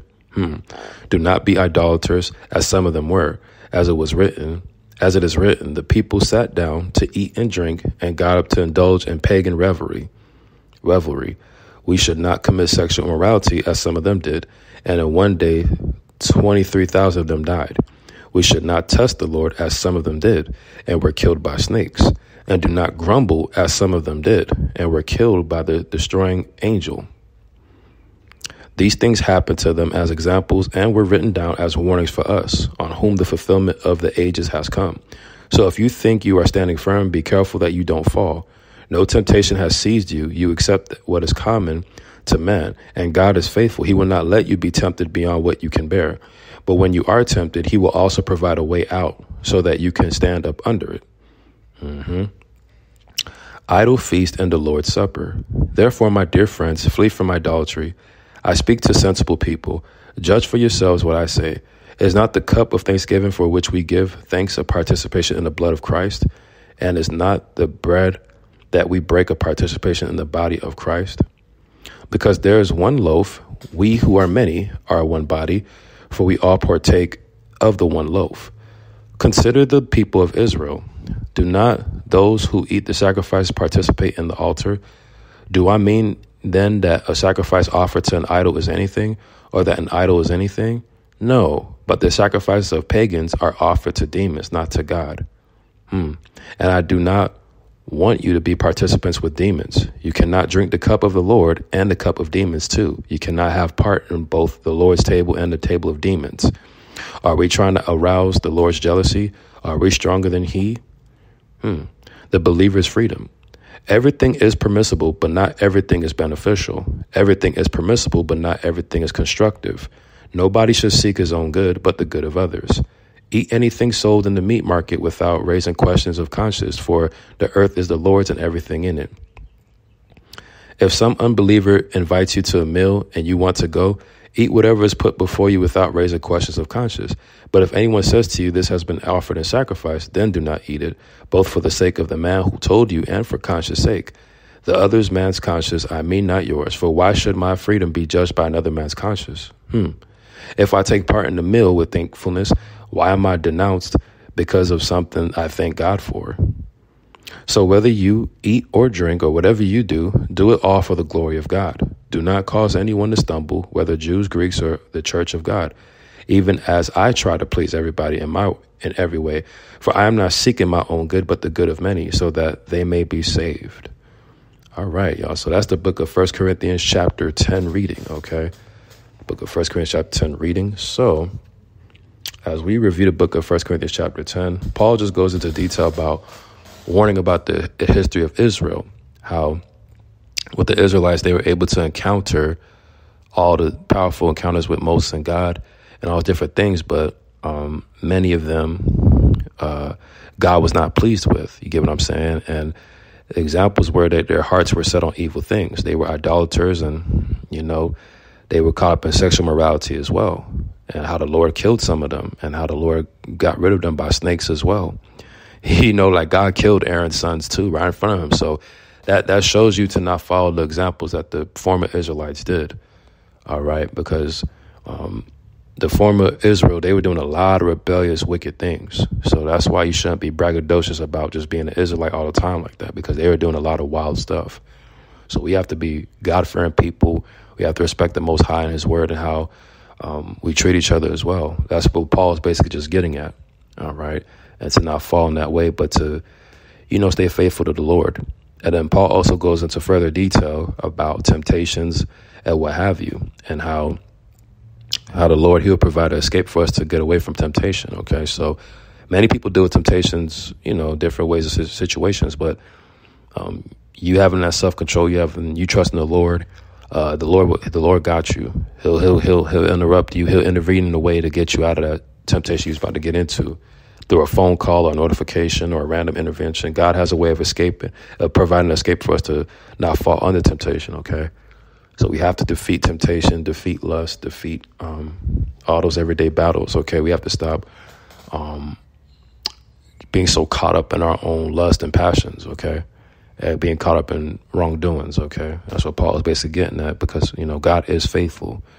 So, he will look out for you. He will always find a way for you to not get caught up in that, okay? And as we go further into 1 Corinthians chapter 10, Paul just goes more further into detail about idol feast and the Lord's Supper and things of that nature, and to flee from idolatry and, speak to sensible people, and just be watchful of your environment, how you're going about things when you're eating with people, where you're going, invitations, eating clean foods, unclean foods, or what have you, being careful about it. Like if you're in a place where there's no sacrificed food or whatever, enjoy yourself, have a good time. But food has been sacrificed, flee from it, get away from it. All right, that's what Paul is basically getting at when he was going in about that, okay? And also, Paul goes more further to detail about the believer's freedom, and he's just also saying how, to sum it up, he's saying like everything is permissible, but not everything is beneficial. Everything is permissible, but not everything is constructive. So nobody should seek his own good, but the good of others. So Paul is just telling us to not be such a not to be narrow-minded, not to be a narcissist, and to stop seeking selfish ambitions and always looking out for ourselves. We got to be mindful of others too, and to care for others regards as well, okay? And having a good conscience about things and what have you. And all in all, Paul was just saying like, hey, whether you eat or drink, whatever you do it all for the glory of God, and do not cause anyone to stumble, whether it's a Jew, a Greek, or someone from the Church of God. Just try to stay out the way when it comes to that. You know what I'm saying? For he's saying, even as I try to please everybody in every way, for I am not seeking my own good, but the good of others, and many, so that they may be saved.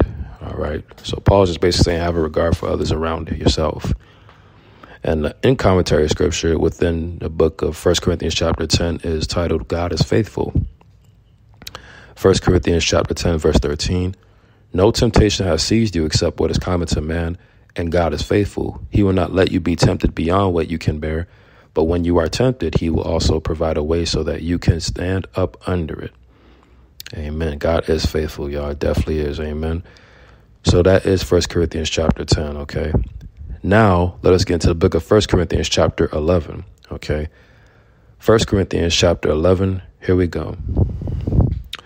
Follow my example as I follow the example of Christ.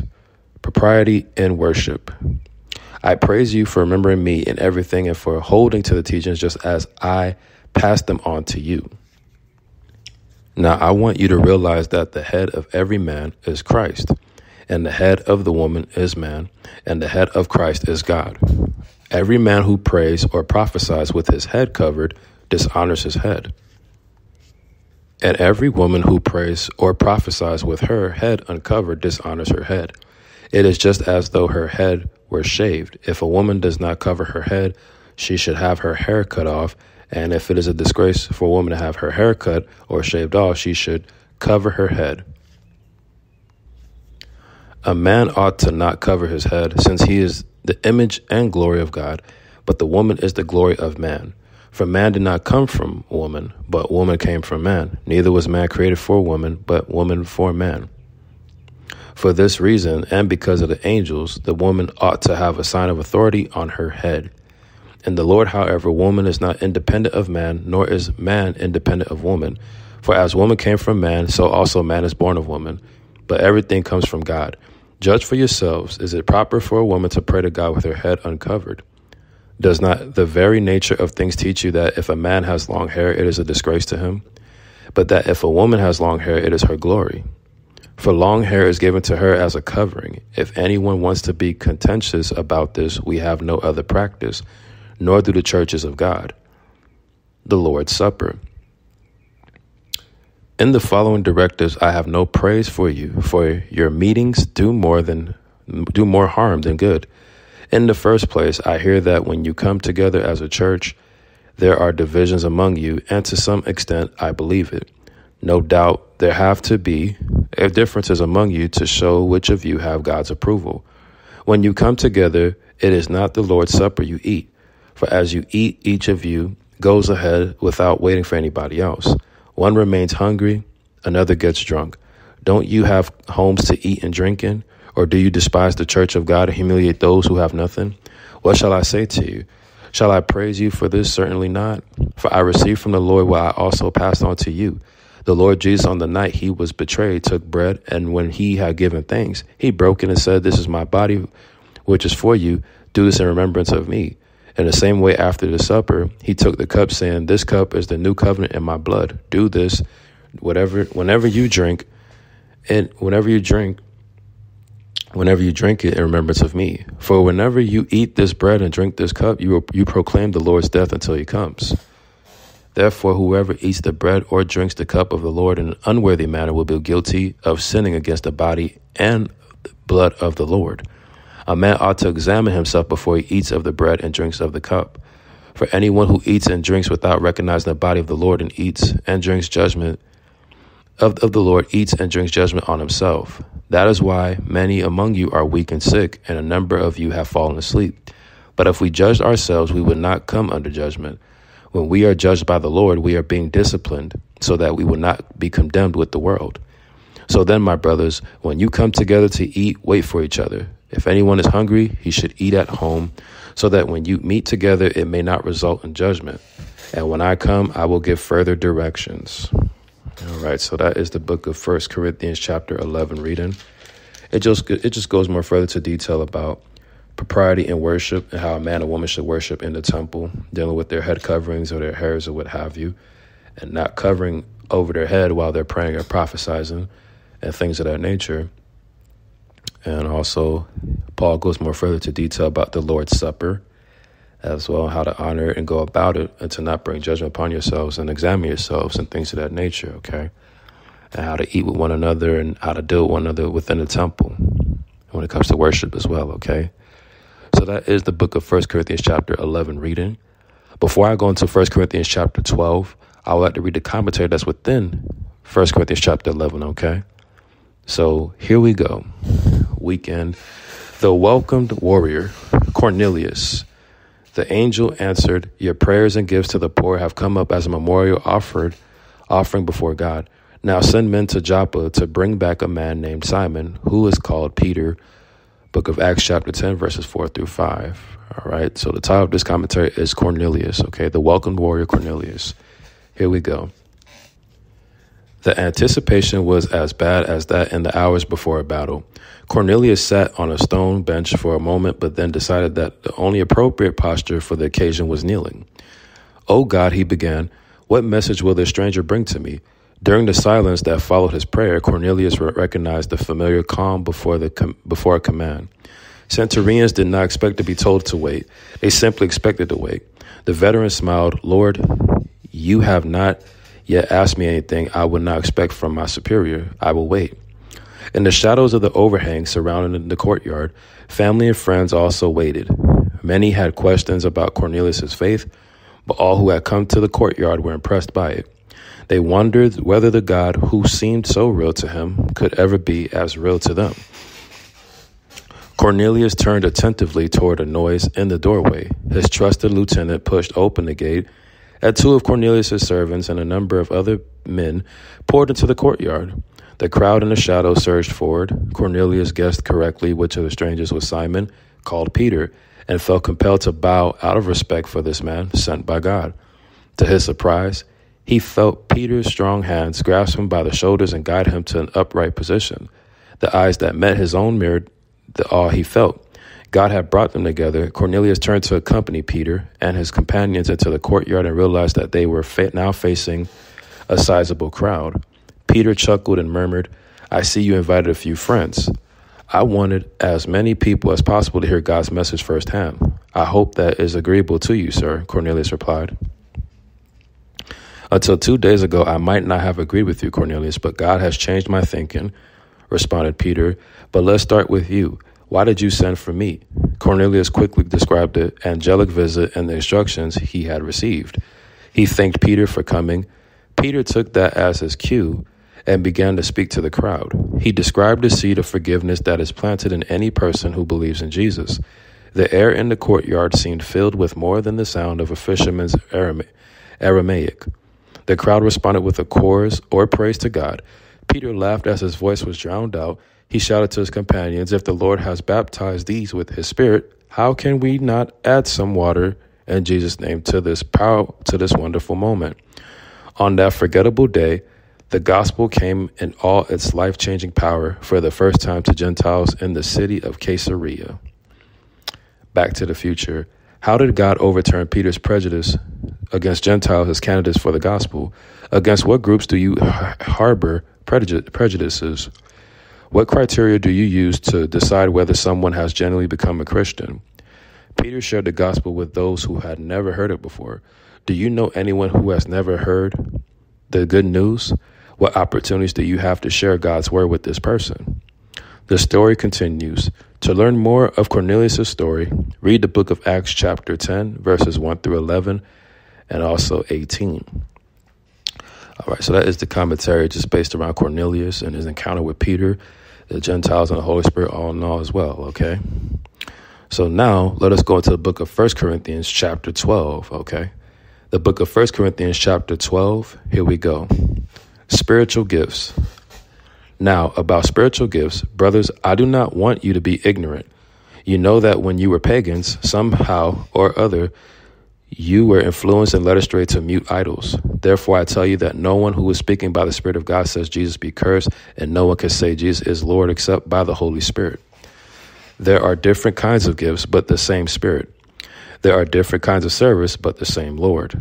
There are different kinds of working, but the same God works all of them in all men. Now to each one, the manifestation of the Spirit is given for the common good. To one, there is given through the Spirit the message of wisdom. To another, the message of knowledge by means of the same Spirit. To another, faith. To another, faith by the same Spirit. To another, gifts of healing by that one Spirit. To another, miraculous powers. To another, prophecy. To another, distinguishing between spirits. To another, speaking in different kinds of tongues, and to still another, the interpretation of tongues. All these are the work of one and the same Spirit, and he gives them to each one just as he determines. One body, many parts. The body is a unit, though it is made up of many parts, and though all its parts are many, they form one body. So it is with Christ. For we were all baptized by one Spirit into one body, whether Jews or Greeks, slave or free, and we were all given the one Spirit to drink. Now the body is not made up of one part, but of many. If the foot should say, because I am not a hand, I do not belong to the body, it would not for that reason cease to be part of the body. And if the ear should say, because I am not an eye, I do not belong to the body, it would not for that reason cease to be part of the body. If the whole body were an eye, where would the sense of hearing be? If the whole body were an ear, where would the sense of smell be? But in fact, God has arranged the parts in the body, every one of them, just as he wanted them to be. If they were all one part, where would the body be? As it is, there are many parts but one body. The eye cannot say to the hand, I don't need you, and the head cannot say to the feet, I don't need you. On the contrary, those parts of the body that seem to be weaker are indispensable, and the parts that we think are less honorable we treat with special honor, and the parts that are unpresentable are treated with special modesty, while our presentable parts need no special treatment. But God has combined the members of the body and has given great honor to the parts that lacked it, so that there should be no division in the body, but that its parts should have equal concern for each other. If one part suffers, every part suffers with it. If one part is honored, every part rejoices with it. Now you are the body of Christ, and each one of you is a part of it.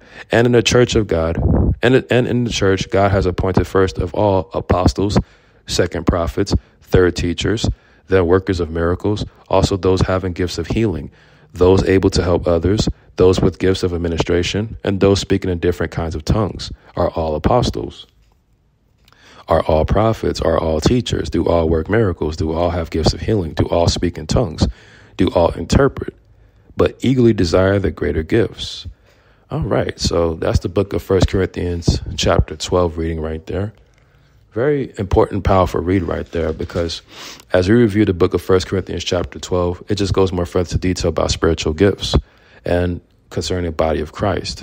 And he's just saying how there's different kinds of gifts, but the same Spirit, different kind of service, but the same Lord, different kinds of workings, but the same God works all of them in all men.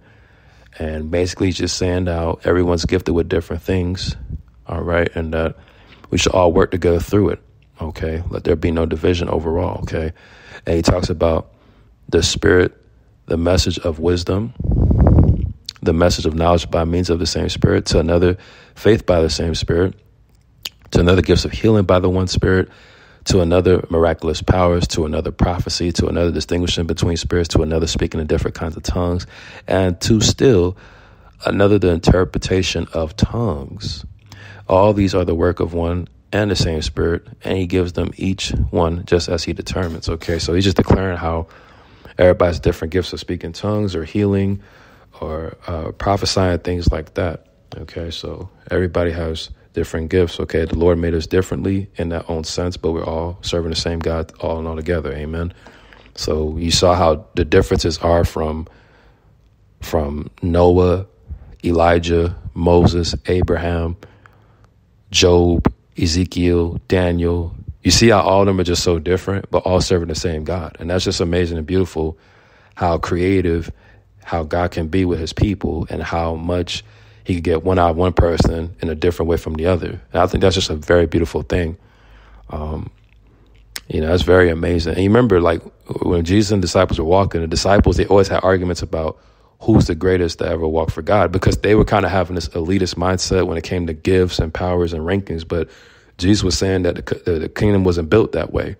It's not like that. It's, it all goes back to the law, such as commandments. It goes back to really loving God and serving him and doing right by people. That's how Jesus was basing it off of, not basing it off of powers and status and all that.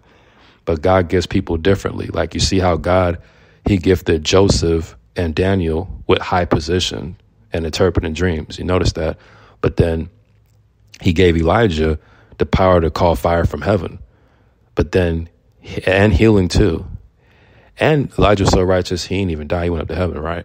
And then he also gave Joshua, Joshua had the power over the moon and everything. So Joshua had that power as well from the Lord, and that it stood still, what have you. Then you see how God just deals with people differently. And Elisha, he had a double portion of Elijah's because he requested and asked for it before he went up to heaven.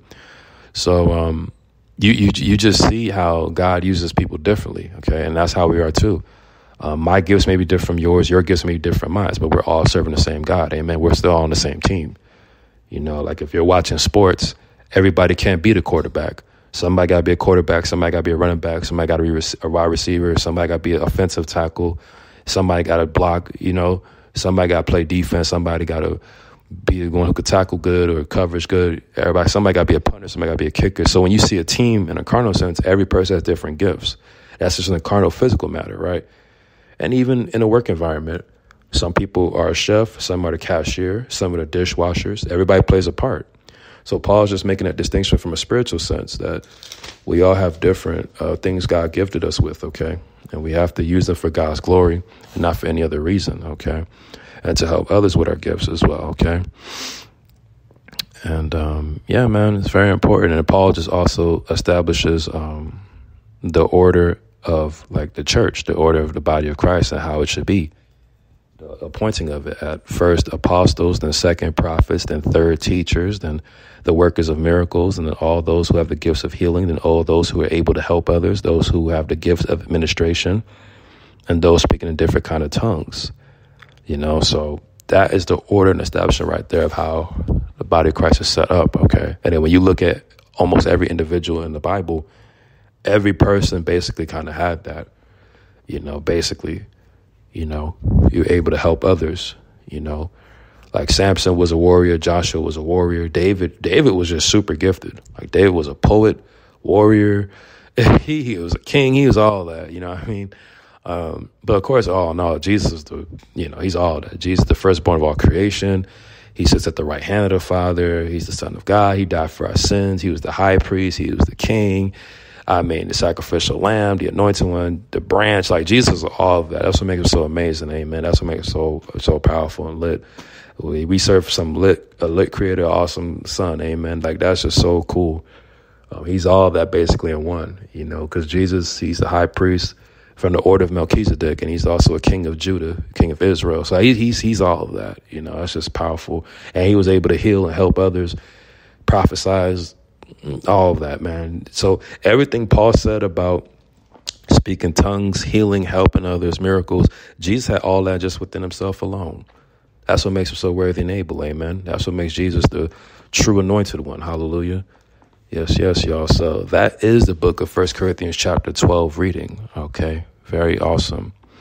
And also, I just want to put note also where Paul said, for we were all baptized by one Spirit into one body, whether Jew or Greek, slave or free, and we were all given the one Spirit to drink. All right, so no division, people, okay? No division, no envy, no jealousy, no step on each other's lanes, no copycat, no nothing. Stay in our lanes for each other, serve the same Creator, do what we're called to do, uplift one another, support, encourage one another. Amen. Amen. So there you have it with 1 Corinthians chapter 12 reading. Now, let's go into the book of 1 Corinthians chapter 13, okay? The book of 1 Corinthians chapter 13, here we go. Love. And now I will show you the most excellent way. If I speak in the tongues of men and of angels, but have not love, I am only a resounding going or a clanging cymbal. If I have the gift of prophecy and can fathom all mysteries and all knowledge, and I have a faith that can move mountains, but have not love, I am nothing. If I give all I possess to the poor and surrender my body to the flames, but have no love, I gain nothing. Love is patient. Love is kind. It does not envy. It does not boast. It is not proud. It is not rude. It is not self-seeking. It is not easily angered. It keeps no record of wrongs. Love does not delight in evil, but rejoices with the truth. It always protects, always trusts, always hopes, always perseveres. Love never fails.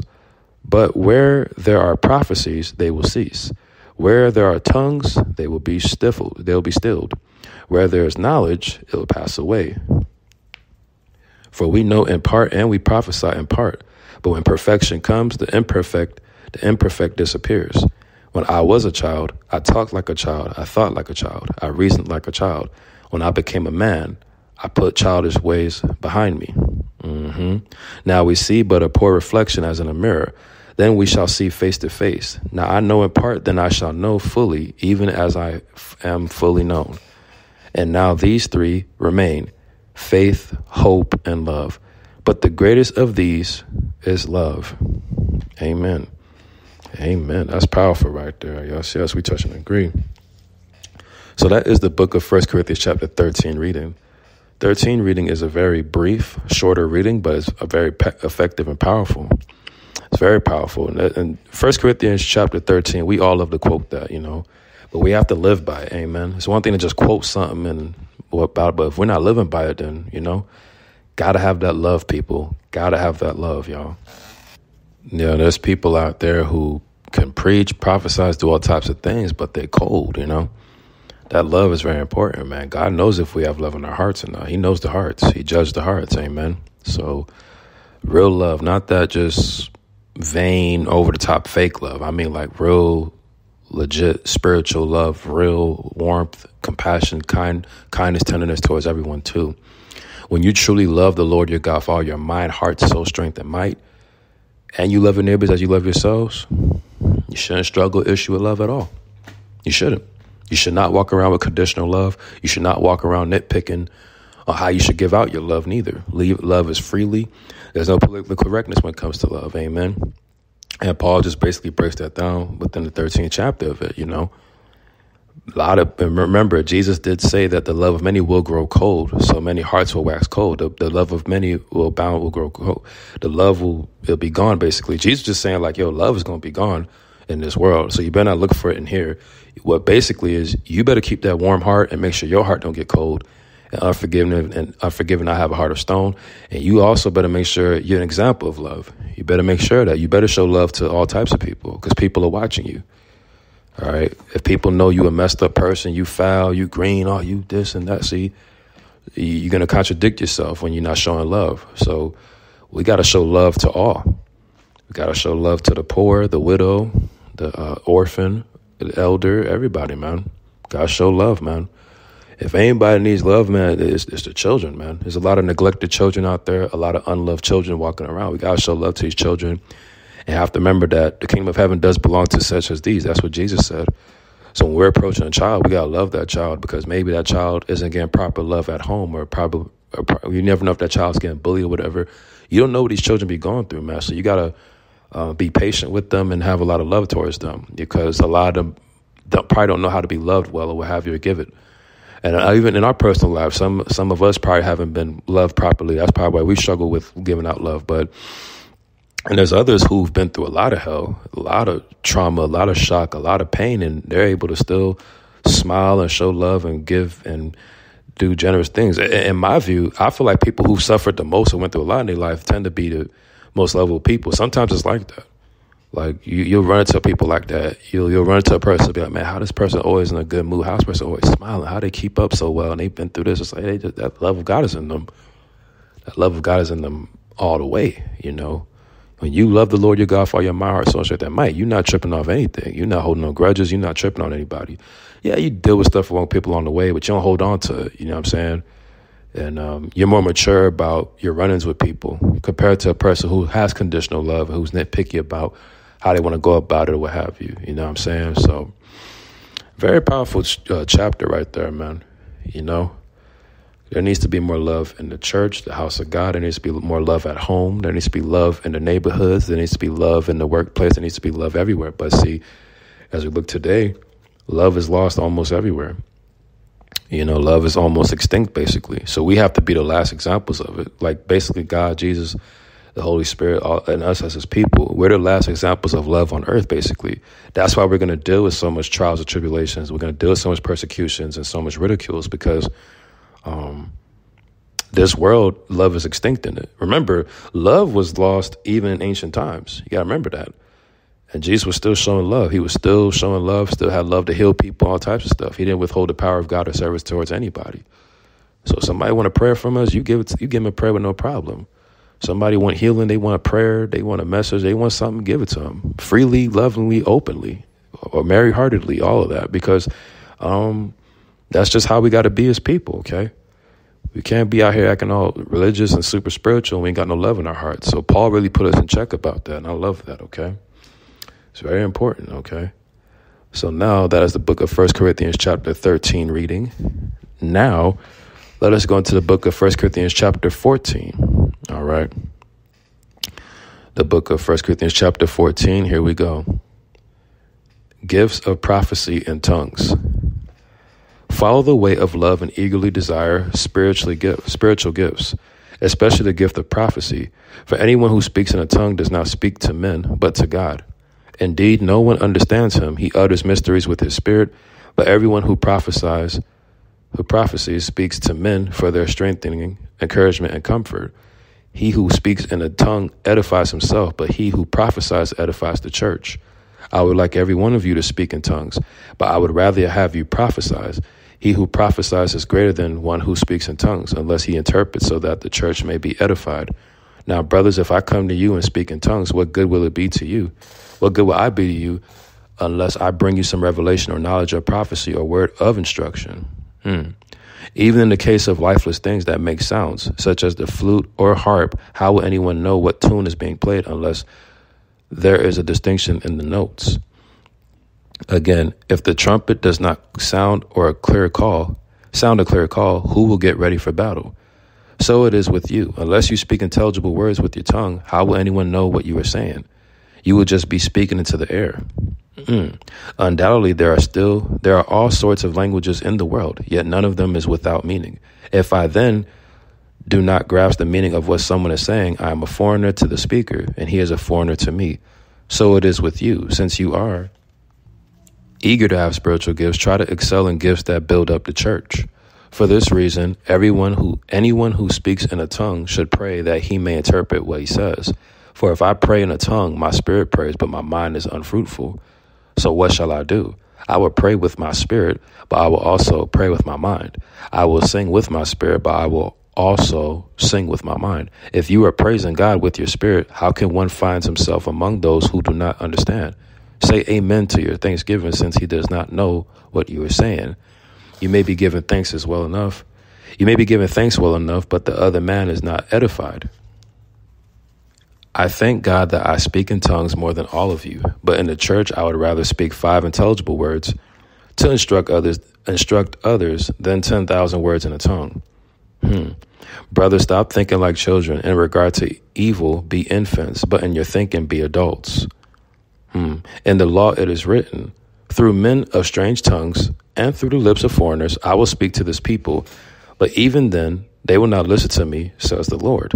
Tongues then are a sign, not for believers, but for unbelievers. Prophecy, however, is for believers, not for unbelievers. So if the whole church comes together and everyone speaks in tongues, and some who do not understand or some unbelievers come in, will they not say that you are out of your mind? But if an unbeliever or someone who does not understand comes in while everybody is prophesying, he will be convinced by all that he is a sinner and will be judged by all.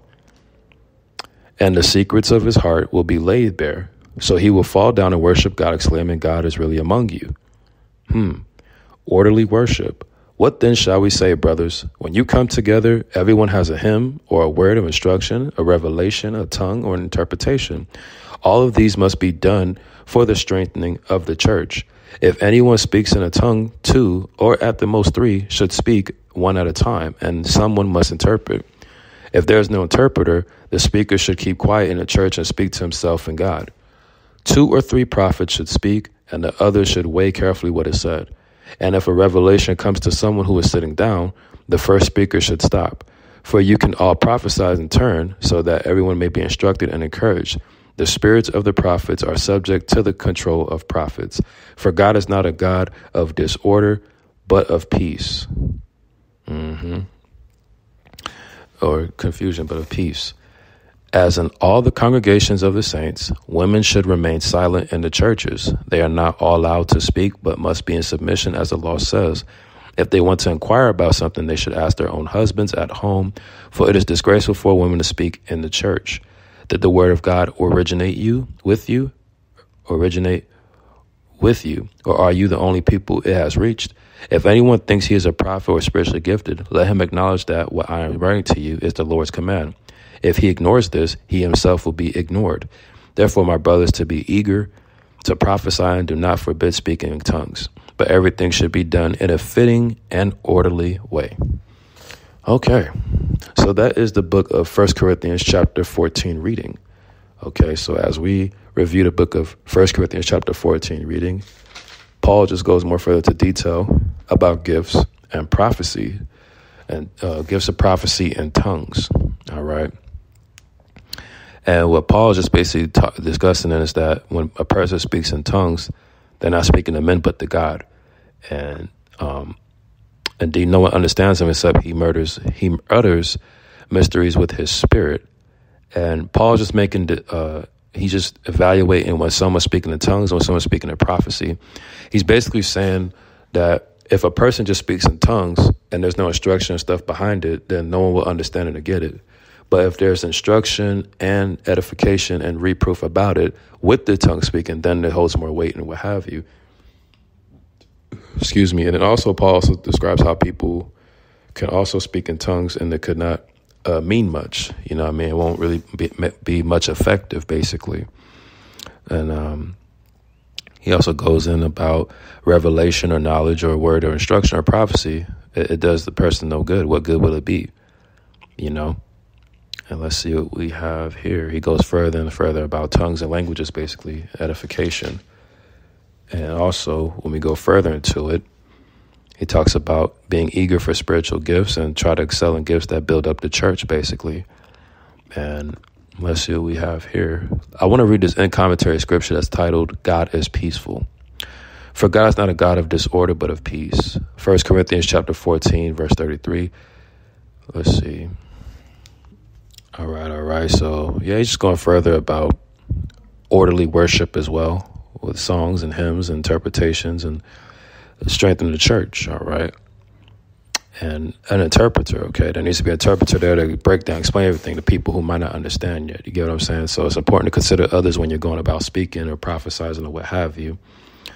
And then further into 1 Corinthians chapter 14, Paul goes in with all the congregation of the saints and says that women should remain silent in the churches, and they're not allowed to speak, but must be in submission as the law says. And if they want to inquire about something, they should ask their own husbands at home, for it's disgraceful for a woman to speak in the church. Okay, so this scripture right here, it always ruffles a lot of feathers. This one is so-called controversial, gets a lot of people worked up.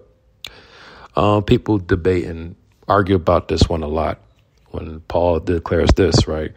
So you have to remember in ancient times, in that time period, of course, when you read the book of Ezekiel, God says that the leaders of flock are men, obviously, and it still is to this day. And here, Paul's just talking about dealing with a church, and he's basically how a woman shouldn't speak, because in that time period, obviously, it was all based about the patriarchy and the leaders of flock being men. And there's always a man of God, whether a high priest, a prophet, a king, or a servant, always having to say so, being led by the Lord, or what have you. So it wasn't really common for women to say something. But Paul was just discussing it from his view, according to the law, within that time period of that frame. We fast forward to today, you see a lot more women that are pastors, evangelists, speakers, all that more than ever. When you look at today, not much men are truly interested in following God or being a leader of a flock or what have you. So more women are more in the forefront about this than men. So that's why almost a lot of churches, you see a lot more female pastors, a lot more women who are preaching or what have you. All right. So there's many that plays into it. And some people even made YouTube videos about how matriarchy has destroyed the churches and the households and things of that nature and what have you. But overall, when you read Ezekiel, God says, my leaders of flock are men. And if someone, man or a woman, if someone's appointed or equipped or anointed to do something, then let it be. Because women can prophesy. The book of Joel says that. It says that the Lord will pour his spirit upon all flesh, and your sons and your daughters. So he's saying men and women will prophesy about me and speak in tongues and confess about me and what have you, and have spiritual encounters. So that's why when it comes to the kingdom of heaven, the body of Christ, there can't be no spirit of division. There can't be no racism. It can't be no prejudice. It can't be no sexism. It can't be that stuff, because God uses both men and women for his glory. We're all made in his image and likeness. If the Lord pours out his spirit upon a woman to do something, then let it be. If he pours out his spirit on his man to do something, let it be as well. All right. So let us not be so hung up on differences and what have you, because that spirit of division, that's not something that should be within the body of Christ at all. All right. So, and remember, when Paul was going towards Spain, coming from Rome and everything, what have you, he had hardworking women around him. Paul had women within his circles as well that he interacted with in the body of Christ working. So he shouted out to the women and greeted them for those who were working hard for the Lord. So Paul didn't dismiss or disregard women when it came to that. He just said it within just this chapter and this verse alone. And a lot of people kind of get offended when they read that one. But all in all, let the Lord's will be done. Let the Lord use who he uses, okay? And that's that. All right. So, yeah, I would like to read, just repeat it one more time, that God is peaceful. God is not the author of confusion, but he is of peace, okay? Always keep that in mind, people, all right?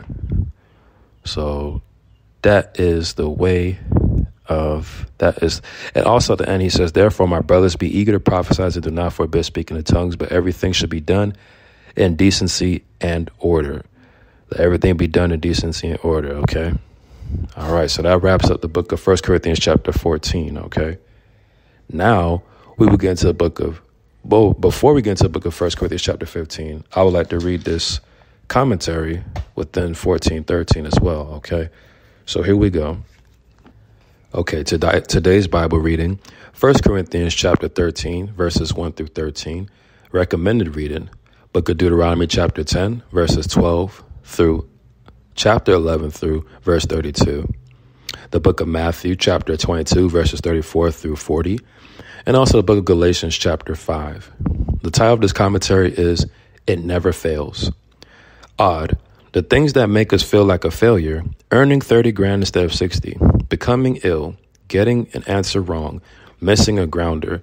Even odder, the things that make us feel like a success: earning 60 grand, staying healthy, getting an answer right, throwing out the guy at first. Paul's well-known explanation of love shows just how mixed up our ideas of failure and success can be. No matter what grand things we might accomplish, no matter what fine visions we might believe, no matter what deep and difficult truths we might learn, if we leave out love, it all means nothing. All of our imperfect accomplishments will fail.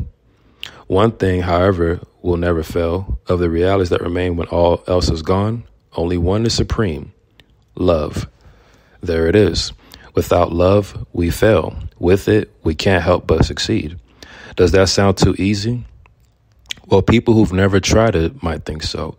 But this love is different from the natural love we've experienced. This kind of love combines virtues such as patience, honesty, forgiveness, trust, and good manners. Further, it rules out self-interested motives. This kind of love isn't easy at all. In fact, only one man has ever completely accomplished it. He knows and stands ready to forgive every rotten act you've ever committed. He always tells you the truth, and while the words might hurt, he desires only to heal. He sets an impossible pace, but comes to your aid as you stumble along behind him. Despite the fact that you don't deserve such a sacrifice, he even gave his life for you. This kind of love doesn't represent an out-of-the-way tangent or minor application of our faith. It stands as the central characteristic of faith. Jesus takes it a step further when he commands, "Love one another as I have loved you."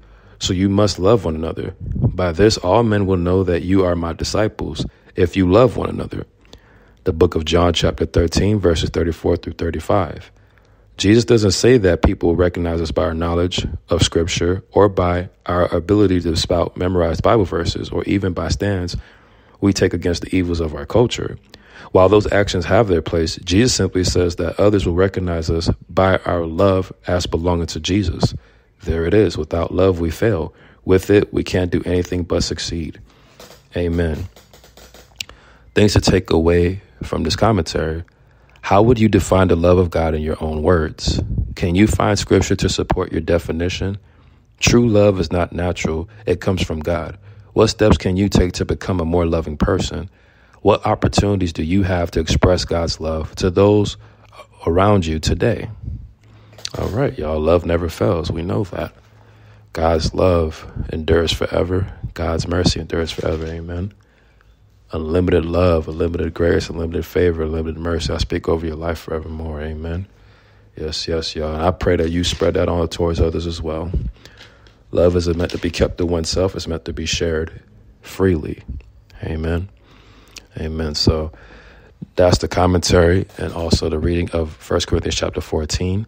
Now, let us go into the book of 1 Corinthians chapter 15, all right? Book of 1 Corinthians chapter 15, here we go. The resurrection of Christ. Now, brothers, I want to remind you of the gospel I preached to you, which you received and on which you have taken your stand. By this gospel you are saved, if you hold firmly to the word I preached to you. Otherwise, you have believed in vain. For what I received, I passed on to you as of first importance, that Christ died for our sins according to the Scriptures, that he was buried, that he was raised on the third day according to the Scriptures, and that he appeared to Peter and then to the 12. After that, he appeared to more than 500 of the brothers at the same time, most of whom are still living, though some have fallen asleep. Then he appeared to James, then to all of the apostles, and last of all, he appeared to me also as to one abnormally born. For I am the least of the apostles and do not even deserve to be called an apostle because I persecute the church of God. But by the grace of God, I am what I am, and his grace to me was not without effect. No, I worked harder than all of them, yet not I, but the grace of God that was with me. Whether then it was I or they, this is what we preach, and this is what you believed. The resurrection of the dead. But if it is preached that Christ has been raised from the dead, how can some of you say that there is no resurrection of the dead? If there is no resurrection of the dead, then not even Christ has been raised. And if Christ has not been raised, our preaching is useless, and so is your faith. More than that, we are then found to be false witnesses about God. For we have testified about God that he raised Christ from the dead, but he did not raise him if in fact the dead are not raised. For if the dead are not raised, then Christ has not been raised either. And if Christ has not been risen, had not been raised, your faith is futile. You are still in your sins, then those also who have fallen asleep in Christ are lost. If only for this life we have hope in Christ, we are to be pitied more than all men. But Christ has indeed been raised from the dead, the first fruits of those who have fallen asleep. For since death came through a man, the resurrection of the dead also comes through a man. For as in Adam all die, so in Christ all will be made alive. But each in his own turn, Christ the first fruits, then when he comes, those who belong to him. Then the end will come when he hands over the kingdom of God to the Father, after he has destroyed all dominion, authority, and power. For he must reign until he has put all his enemies under his feet. The last enemy to be destroyed is death. For he has put everything under his feet. Now when it says that everything has been put under him, it is clear that this does not include God himself, who put everything under Christ. When he has done this, then the Son himself will be made subject to him who put everything under him, so that God may be all in all. Now, if there is no resurrection, what will those do who are baptized for the dead?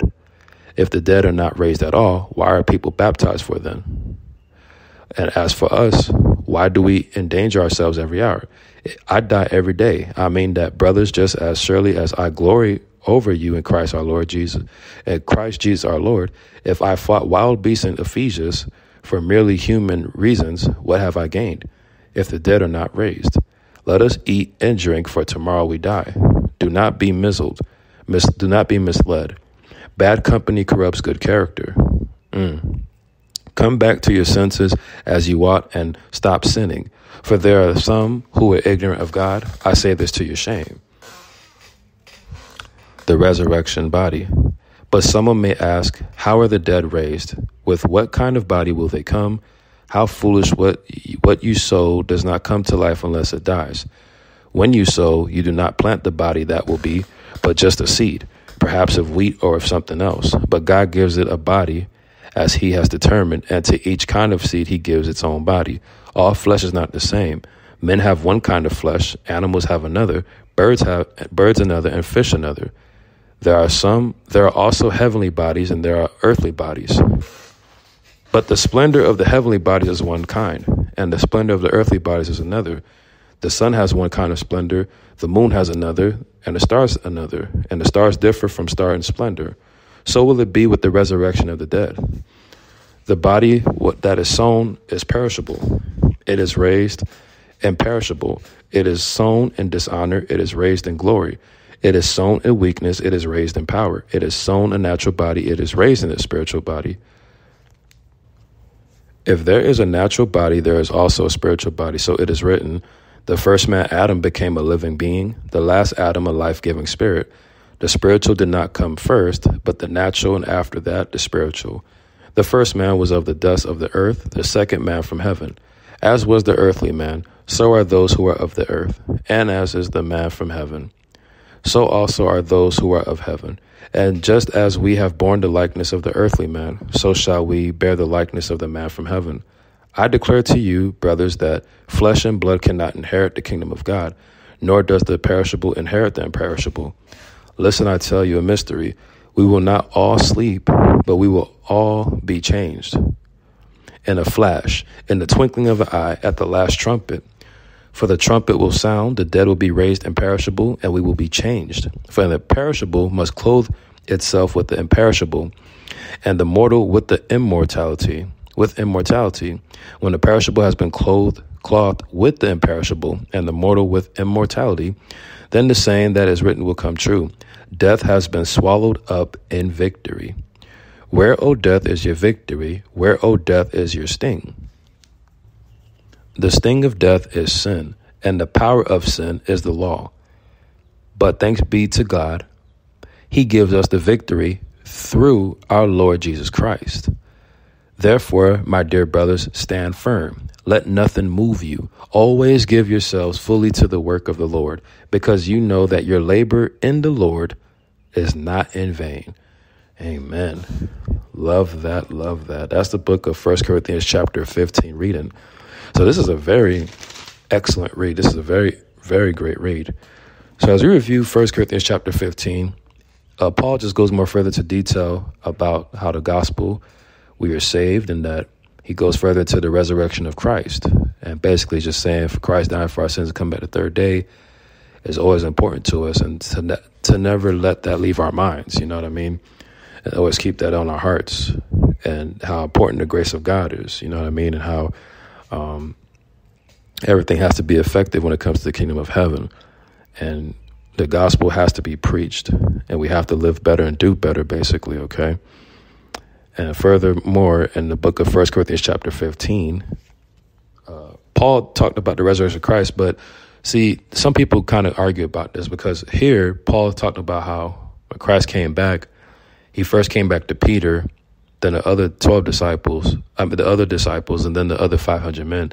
But when you actually read the Gospels, it kept saying how when Jesus came back, he first came to Mary, and he came back to the women, Mary, Martha, and them, and what have you. So the women that supported and were along the journey, that's who Jesus came back to. Then he came back to the disciples and them. So, yeah, little things there. What we have to understand when we read in the scriptures is that the Bible, for hundreds of years, it gets translated every year.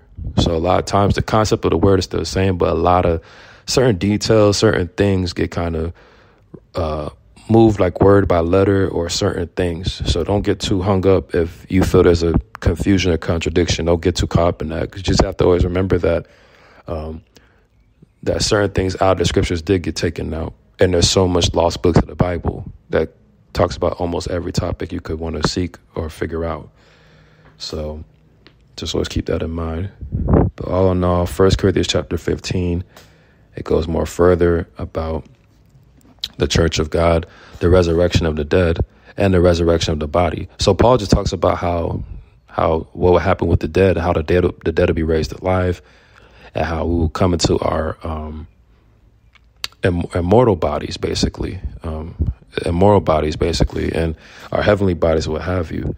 It would be clothed. And he talked about how in the twinkling of an eye of the last trumpet, for the trumpet will sound, the dead will be raised imperishable, and we will be changed. For the perishable must clothe itself with the imperishable, and the mortal with the immortal.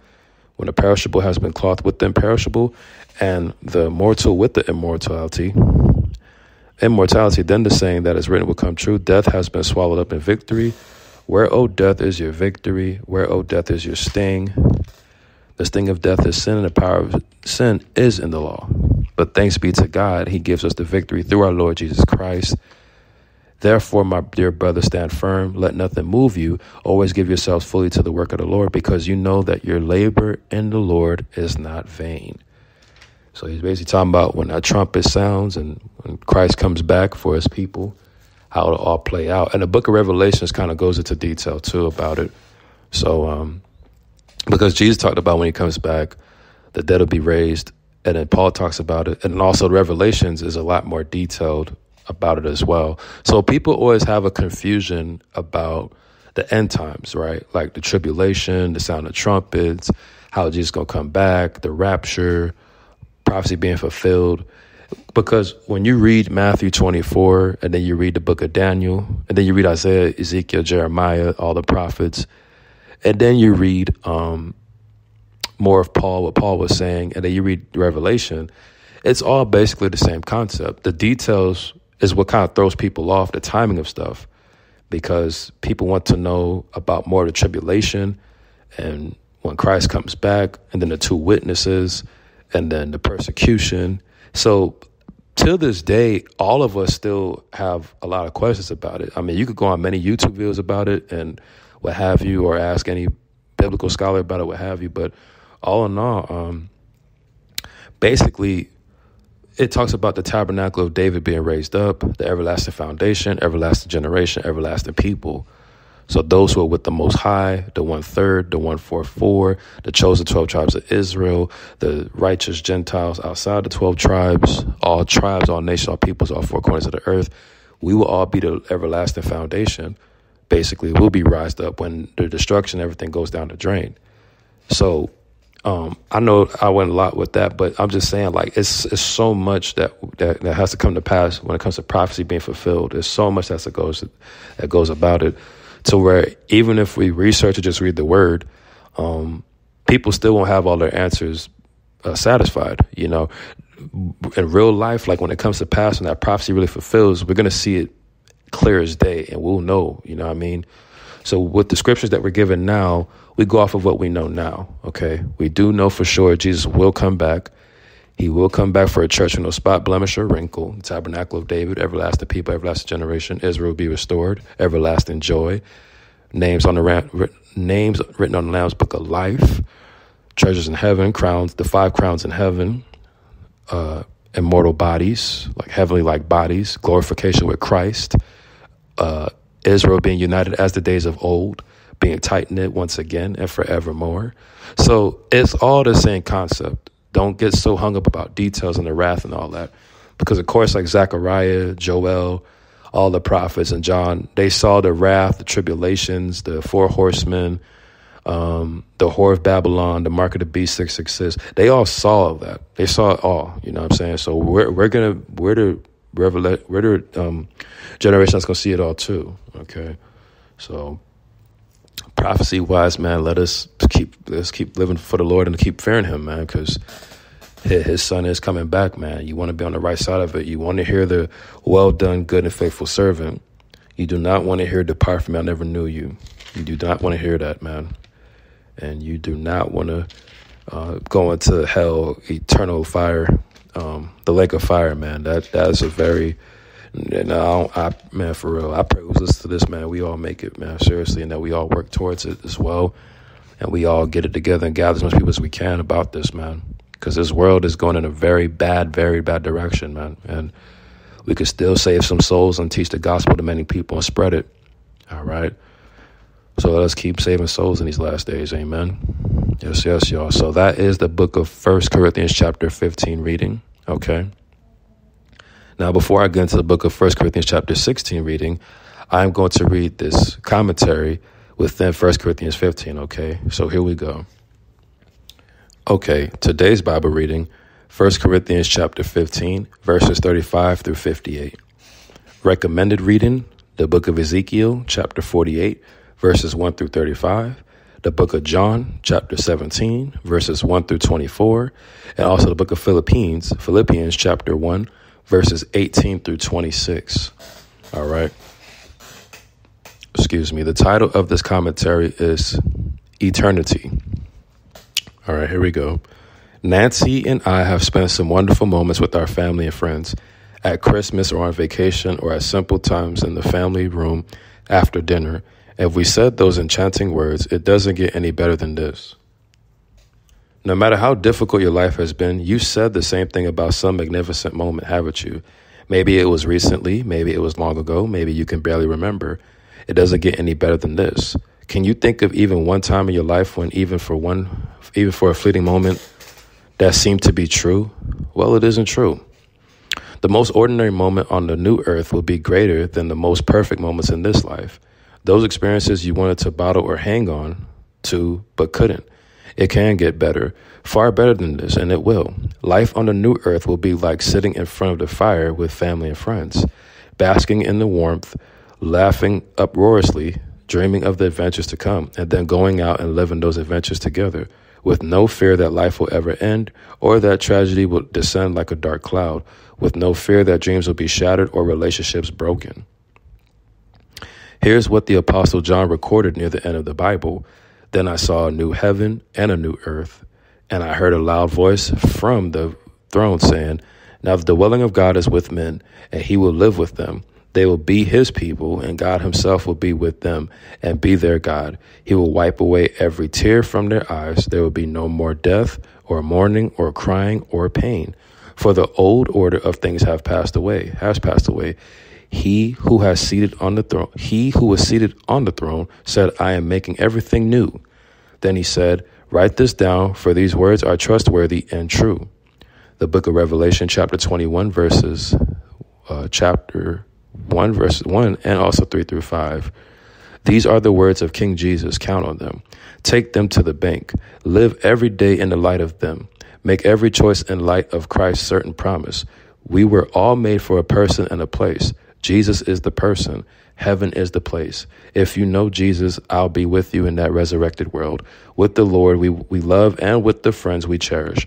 We'll embark together on the ultimate adventure in a spectacular new universe awaiting our exploration, and dominion. Jesus will be the center of all things, and joy will be the air we breathe. And right when we think it doesn't get any better than this, it will. Quote unquote, Randy Alcorn. Amen. Things to take away from this commentary. What does it mean when Christ says, I am making everything new? What mental images do you have of the new earth? Do you long to dwell in the new earth and to be in the presence of Christ? What steps can you take to fire your imagination and increase your desire for the world to come? All right. So eternity, everlasting life, eternal life, 100-fold. The promises of Jesus. Amen. So let us keep working hard for the kingdom of heaven. Let us keep doing Father's will forevermore. Okay. All the way to the end. Amen. Let's endure to the end and be saved, y'all. Yes. I want to see y'all at the wedding feast of the Lamb. I want to see y'all in your robes and all that's sealed, man. I want to see y'all rejoicing. Amen. It's all said and done, because we will endure and get through this in the name of the Lord. Amen. All right. So that is the book of 1 Corinthians chapter 15 and its commentary. Now we will read the book of 1 Corinthians chapter 16, okay? 1 Corinthians chapter 16, here we go. The collection for God's people. Now about the collection for God's people, do what I told the Galatian churches to do. On the first day of every week, each one of you should set aside a sum of money in keeping with his income, saving up so that when I come, no collections will have to be made. Then when I arrive, I will give letters of introduction to the men you approve and send them with your gift to Jerusalem. If it seems advisable for me to go also, they will accompany me. Personal request. After I go through Macedonia, I will come to you, for I will be going through Macedonia. Perhaps I will stay with you a while, or even spend the winter, so that you can help me on my journey wherever I go. I do not want to see you now and make only a passing visit. I hope to spend some time with you, if the Lord permits. But I will stay on at Ephesus until Pentecost, because a great door of effective work has opened to me, and there are many who oppose me. If Timothy comes, see to it that he has nothing to fear while he is with you, for he is carrying on the work of the Lord just as I am. No one then should refuse to accept him. Send him on his way in peace, so that he may return to me. I am expecting him along with the brothers. Now about our brother Apollos, I strongly urge him to go to you with the brothers. He was quite unwilling to go now, but he will go when he has the opportunity. Be on your guard, stand firm in the faith, be men of courage, be strong, do everything in love. You know that the household of Stephanas were the first converts in Achaia, and they have devoted themselves to the service of the saints. I urge you, brothers, to submit to such as these and to everyone who joins the work and labors at it. I was glad when Stephanas, Fortunatus, and Achaicus arrived, because they have supplied what was lacking from you. For they refreshed my spirit and yours also. Such men deserve recognition. Final greetings. The churches in the province of Asia send you greetings. Aquila and Priscilla greet you warmly in the Lord, and so does the church that meets at their house. All the brothers here send you greetings. Greet one another with a holy kiss.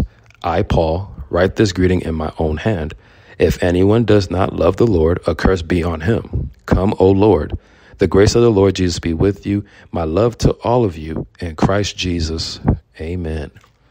Yes, amen, amen, amen, amen. All right, so that is the book of 1 Corinthians chapter 16 reading. That is Paul just writing his farewells and his greetings and his letters to everybody, all right? And he's just doing a collection for God's people and personal requests and final greetings, okay? I would love to read this in commentary scripture titled God Gives Victory. 1 Corinthians chapter 15, verse 57. But thanks be to God, he gives us the victory through our Lord Jesus Christ. Amen. Okay. So 1 Corinthians 16, Paul is just, making them requests, and he's going through Macedonia, then Ephesus, and trying to pass on through the winter and trying to kick it with people as well. So it's always beautiful and amazing to do the work of God and meet so much awesome people along the way and still want to spend time with them. Okay. So as Paul was on this journey, he was just going. And the Lord was really with him, and the Holy Spirit was guiding him. And that's how it's going to be with us, okay? We're going to be sent out to different cities, states, countries to do this work, do this will, man, all four corners of the earth, all right? And when we are sent out, man, we are sent out. We will deal with a lot of people that do oppose us, but count it all joy. But we will also meet some awesome, supportive, beautiful, great people as well, man. We're going to meet some excellent people along the journey. So you all stay prepared and work towards that, amen. You work with what you have right now, and then when the Lord calls you and the Spirit leads you, you get up and go and be obedient and spread that gospel. You have to go, amen. All right, y'all. So that wraps it up. That is the book of 1 Corinthians, okay? 1 Corinthians has 16 chapters in it, so that's the ending of it, okay? Very excellent read, very amazing read overall. I'm very happy to read this word and edification, correction, also just for myself, for others who's listening, okay? It's important that we read the word, we understand it, and we be doers of the word, okay? And we carry out what the Lord called us to do and be obedient and faithful and firm, amen? Be strong and courageous, all right? So there you have it, all right? In the next episode of the Bible reading series, we'll continue the Bible reading series and go through 2 Corinthians, okay? So that's that, y'all, all right? 1 Corinthians was a very awesome read and good edification and reproof right there, okay? So let us be doers of the word, okay? Now, what I would love to do as I close out is give all the praise, honor, and glory to the Most High God of Abraham, Isaac, and Jacob, and praise His only begotten Son who died for our sins, amen? Yes, y'all, so here we go. Yes, y'all, hallelujah. Yes, He is the hope for humanity, isn't He? Yes, He definitely is, y'all. He is the Adam, the second Adam, the last Adam, the advocate, the almighty, true and living God, the Alpha and Omega. Amen. Amen. The apostle of our profession, the arm of the Lord, the atoning sacrifice for our sins, the author and finisher of our faith, the author and perfecter of our faith, the author of life, the author of salvation, the beginning and the end, the beginning of creation of God, the beloved Son, the blessed and only potentate, the blessed and only ruler, the branch, the bread of God, the bread of life, the bridegroom, the capstone, the captain of salvation, the chief cornerstone, the chief shepherd, Christ, the Christ of God, the consolation of Israel, the cornerstone, the counselor, wonderful counselor, the creator, the dayspring, the deliverer, the desire of the nations, the door, the elect of God, Emmanuel, the eternal life, the everlasting Father, the faith and true witness, faithful and true, the faithful witness, the first and the last, the first begotten, the firstborn from the dead, firstborn over all creation, the forerunner, the gate, the glory of the Lord, God, the good shepherd, the great high priest, the great shepherd, the head of the church, the heir of all things, the high priest, holy and true, the holy one, the hope of glory, the horn of salvation, the I am that I am, the image of God, Jehovah, Jehovah Jireh, Jehovah Shalom, Jesus of Nazareth, Jesus, the judge of Israel, the judge, King eternal. He is the King of Israel. Amen. He is the King of kings. Hallelujah. He's the King of kings and Lord of lords. Hosanna, Hosanna. King of saints, King of the ages, King of the Jews, the King, the Lamb of God, the Lamb without blemish, the last Adam, the lawgiver, the leader and commander, the life of the world, the Lion of the tribe of Judah, the living one, the living stone. The Lord is my rock, the Lord is my strength, the Lord is my salvation, the Lord is my deliverer, the Lord is my shield, the Lord is my strength, the Lord is my high tower, the Lord is my redeemer, the Lord is my deliverer, the Lord is my portion, the Lord is my everything and all, the Lord our righteousness, the Lord, Yahweh, Yahuwah, Yahweh Shai, Yahweh Ben Yahweh, Yahweh Yeshua, HaMashiach, Barakatha, Shalom, Shalom, Yeshua Elohim, Yehosha, Yahusha, Yeshua. Yes, Ahai Yeshaya. He is the God of heaven and earth. He is the Father of lights, the Father of the fatherless, the Father of widows, the Father of mercies. Yes, His Son sits at the right hand of Him. The government rests on His shoulders. He is the great physician, can heal all things. He is the carpenter, can fix all things. Yes, y'all. With Him, all things are possible. Nothing's too hard for the Lord. His ways higher than our ways. His thoughts are higher than our thoughts. Yes, the Lord our God is one, the consuming fire. Yes, y'all. He is too awesome, too amazing. His Son, Father, Son are amazing. Yes.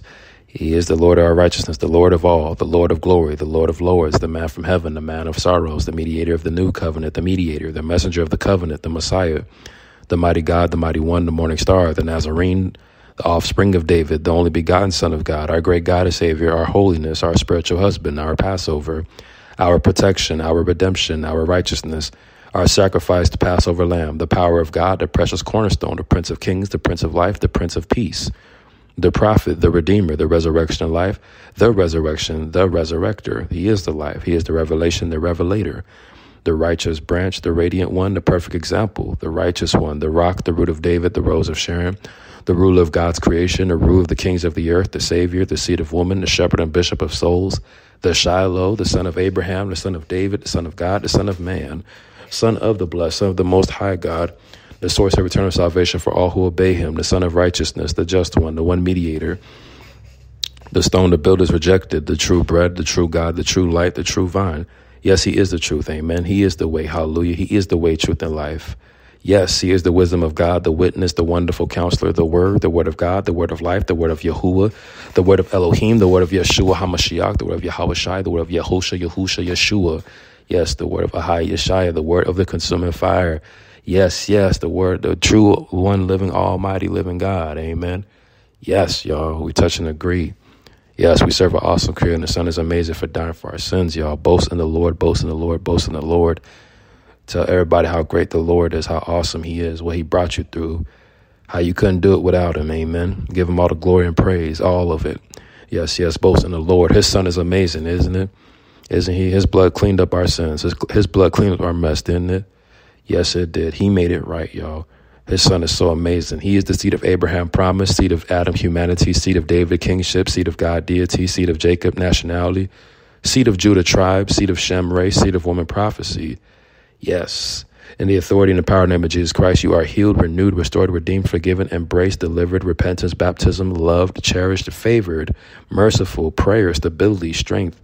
Yes, new mind, new heart, new soul, new eyes, new hands to prosper, new footsteps, new path, new journey, new steps, new light, renewed strength, renewed joy.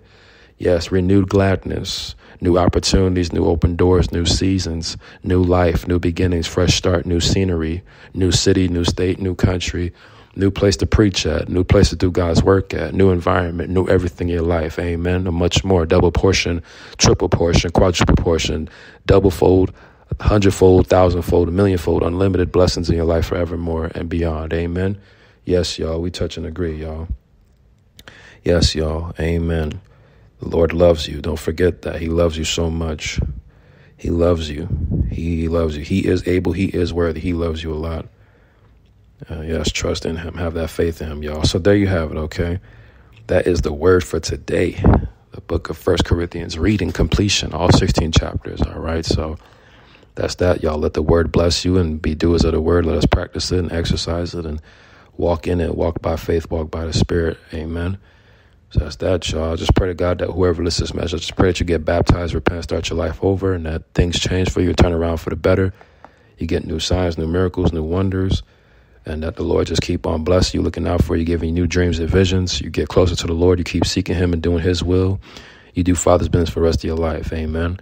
Yes, y'all. So what I love to do is I close out, is give y'all this priestly blessing on the way out. The Lord bless you and keep you. The Lord make his face shine upon you, be gracious to you. The Lord lift up his countenance upon you and give you peace. Shalom. I'm Jarvis Kingston. I got much love for you all, praying for you all, love you all. Stay strong. Shalom. Peace.